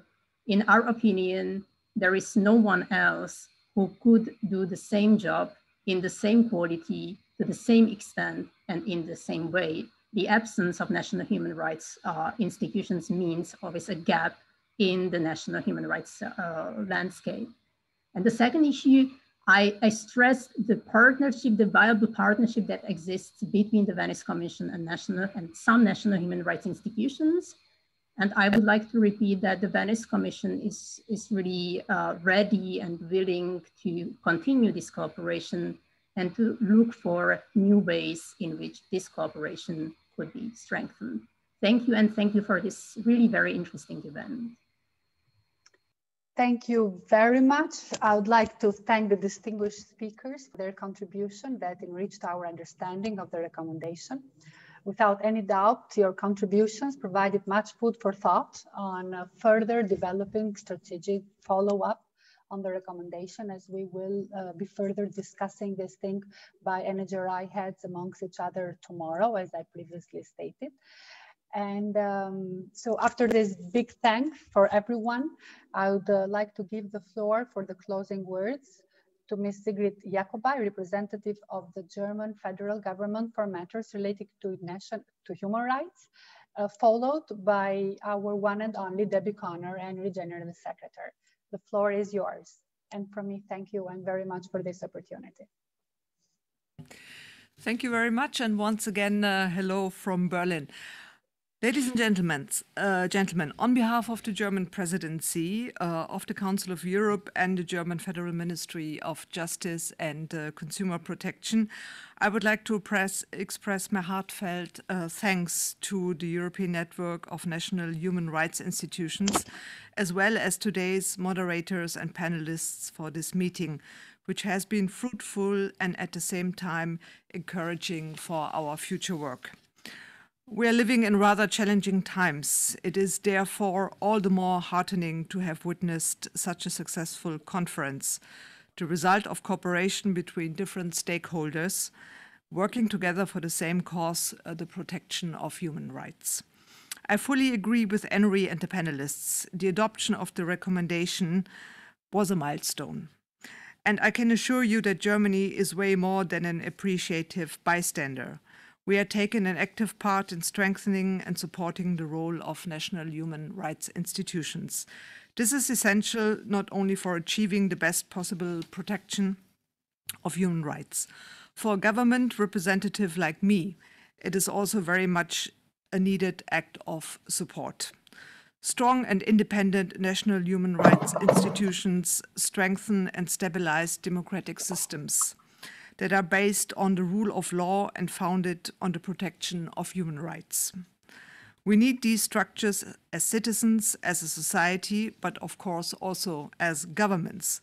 I followed the discussions today with great interest, and I would just like to point out maybe two keywords that were mentioned by almost all panelists and speakers. That is sufficient funding and the independence, which also Commissioner Mijatovic has pointed out again in great depth. And I think these are the preconditions that have to be met if we want to establish resilient and strong institutions. The adoption of the recommendation is therefore a hugely important achievement, and it is now up to all of us to make the most of this by disseminating the recommendation, encouraging follow-up work, and never ceasing to look for further ways to strengthening cooperation between stakeholders. The interaction between stakeholders has also been mentioned by many speakers. And there was one picture that I memorized and which has been mentioned by many of the panelists, and that is that national human rights institutions can be bridge builders. And I think that is a very nice picture. It's a very good picture that for me stands for a little bit as for the result of this morning of discussions. And with this picture of bridge building, I think I would like to close my remarks. And I very much thank you for your attention. And I hand over the floor now to Mrs. Kohner, the Secretary General of ENNHRI, who will conclude our meeting. Thank you very much again. Thank you very much, Dr. Jacobi, and thank you again to the German presidency of the Committee of Ministers for co-hosting this event, and also for really looking to the follow-up to the implementation during your presidency of the Committee of Ministers. And we have indeed heard that this recommendation truly has a difference. It truly has a possibility to make a difference if it is implemented. And so I would like to really focus my concluding remarks, especially as you've all been generous to stay beyond the advertised time of the meeting, to really look forwards and see how can we ensure this implementation. What ideas have we heard today? First and foremost, I think, and in relation to member states, we have heard about the urgent need to ensure the establishment, the full independence and strengthening of NHRIs, and ensuring an enabling environment so that they can work effectively, so that they are not under attack, and that the public can have access to them and they have access to information needed. We also heard the excellent idea that NHRIs could even publish on an annual basis the progress that member states are making in implementing the recommendation. Secondly, in terms of cooperation with the Council of Europe, I won't mention all of the ways in which NHRIs are already cooperating, but we did hear a call for more consistent cooperation or participation in Council of Europe processes. We heard about the very good example of how the Conference of International NGOs has this participatory status, and a call for this to be extended to NHRIs, and also for NHRIs to have access to information from Council of Europe through an online portal, and also to more easily be able to provide information from the ground in country to the different Council of Europe bodies. A second idea that we heard was for a permanent rapporteur to be set up at pace, which could also monitor the implementation of the recommendation and perhaps provide more support to those NHRIs who might come under attack, as is already provided by the Commissioner's Office. We heard the suggestion that cooperation programs could potentially be extended to all states throughout the Council of Europe, and perhaps ENNHRI could also provide a role in this regard, given that there were calls for a network for greater exchange, solidarity, and to facilitate exchange with the Council of Europe, which ENNHRI is already provided, but which we heard that if it is strengthened, there are more possibilities to fulfill this potential. And so work with the Council of Europe to make its objectives of respect for human rights, democracy, and rule of law a reality across Europe and for the lived experiences of individuals within Europe.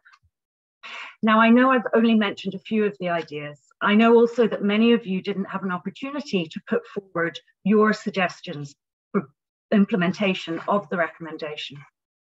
But you will have an opportunity to do so when we send out a very brief evaluation form to you this afternoon. You can also comment at that point on the substance of this conference. As Arinda mentioned, tomorrow, the heads of NHRIs from across the ENNHRI network will meet in a strategic meeting to really look at an action plan in order to ensure that all NHRIs and ENNHRI as a network can work towards implementation, both at national and European level. We will share this action plan with you, and we really look forward to working with you all. And I've heard from so many speakers on some excellent actions could be taken within your own mandates in order to move forward in the implementation.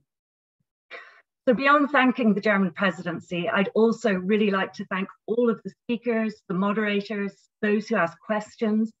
I'd like to thank the Secretariat and in particular Katrin Moiwissen for her organisation, Christos and Nina for managing the platform, Gabriel for the chat box, and Martina and Valentina for comms. They've put a lot of work into this event today. And I'd like to thank all of you participants for staying with us, even 10 minutes beyond the end of the conference. And I call on us all to really use this momentum to move forwards. And I really look forward to working with you for making this difference to human rights, rule of law, and democracy across Europe. Thank you all very much, and until very soon. Goodbye.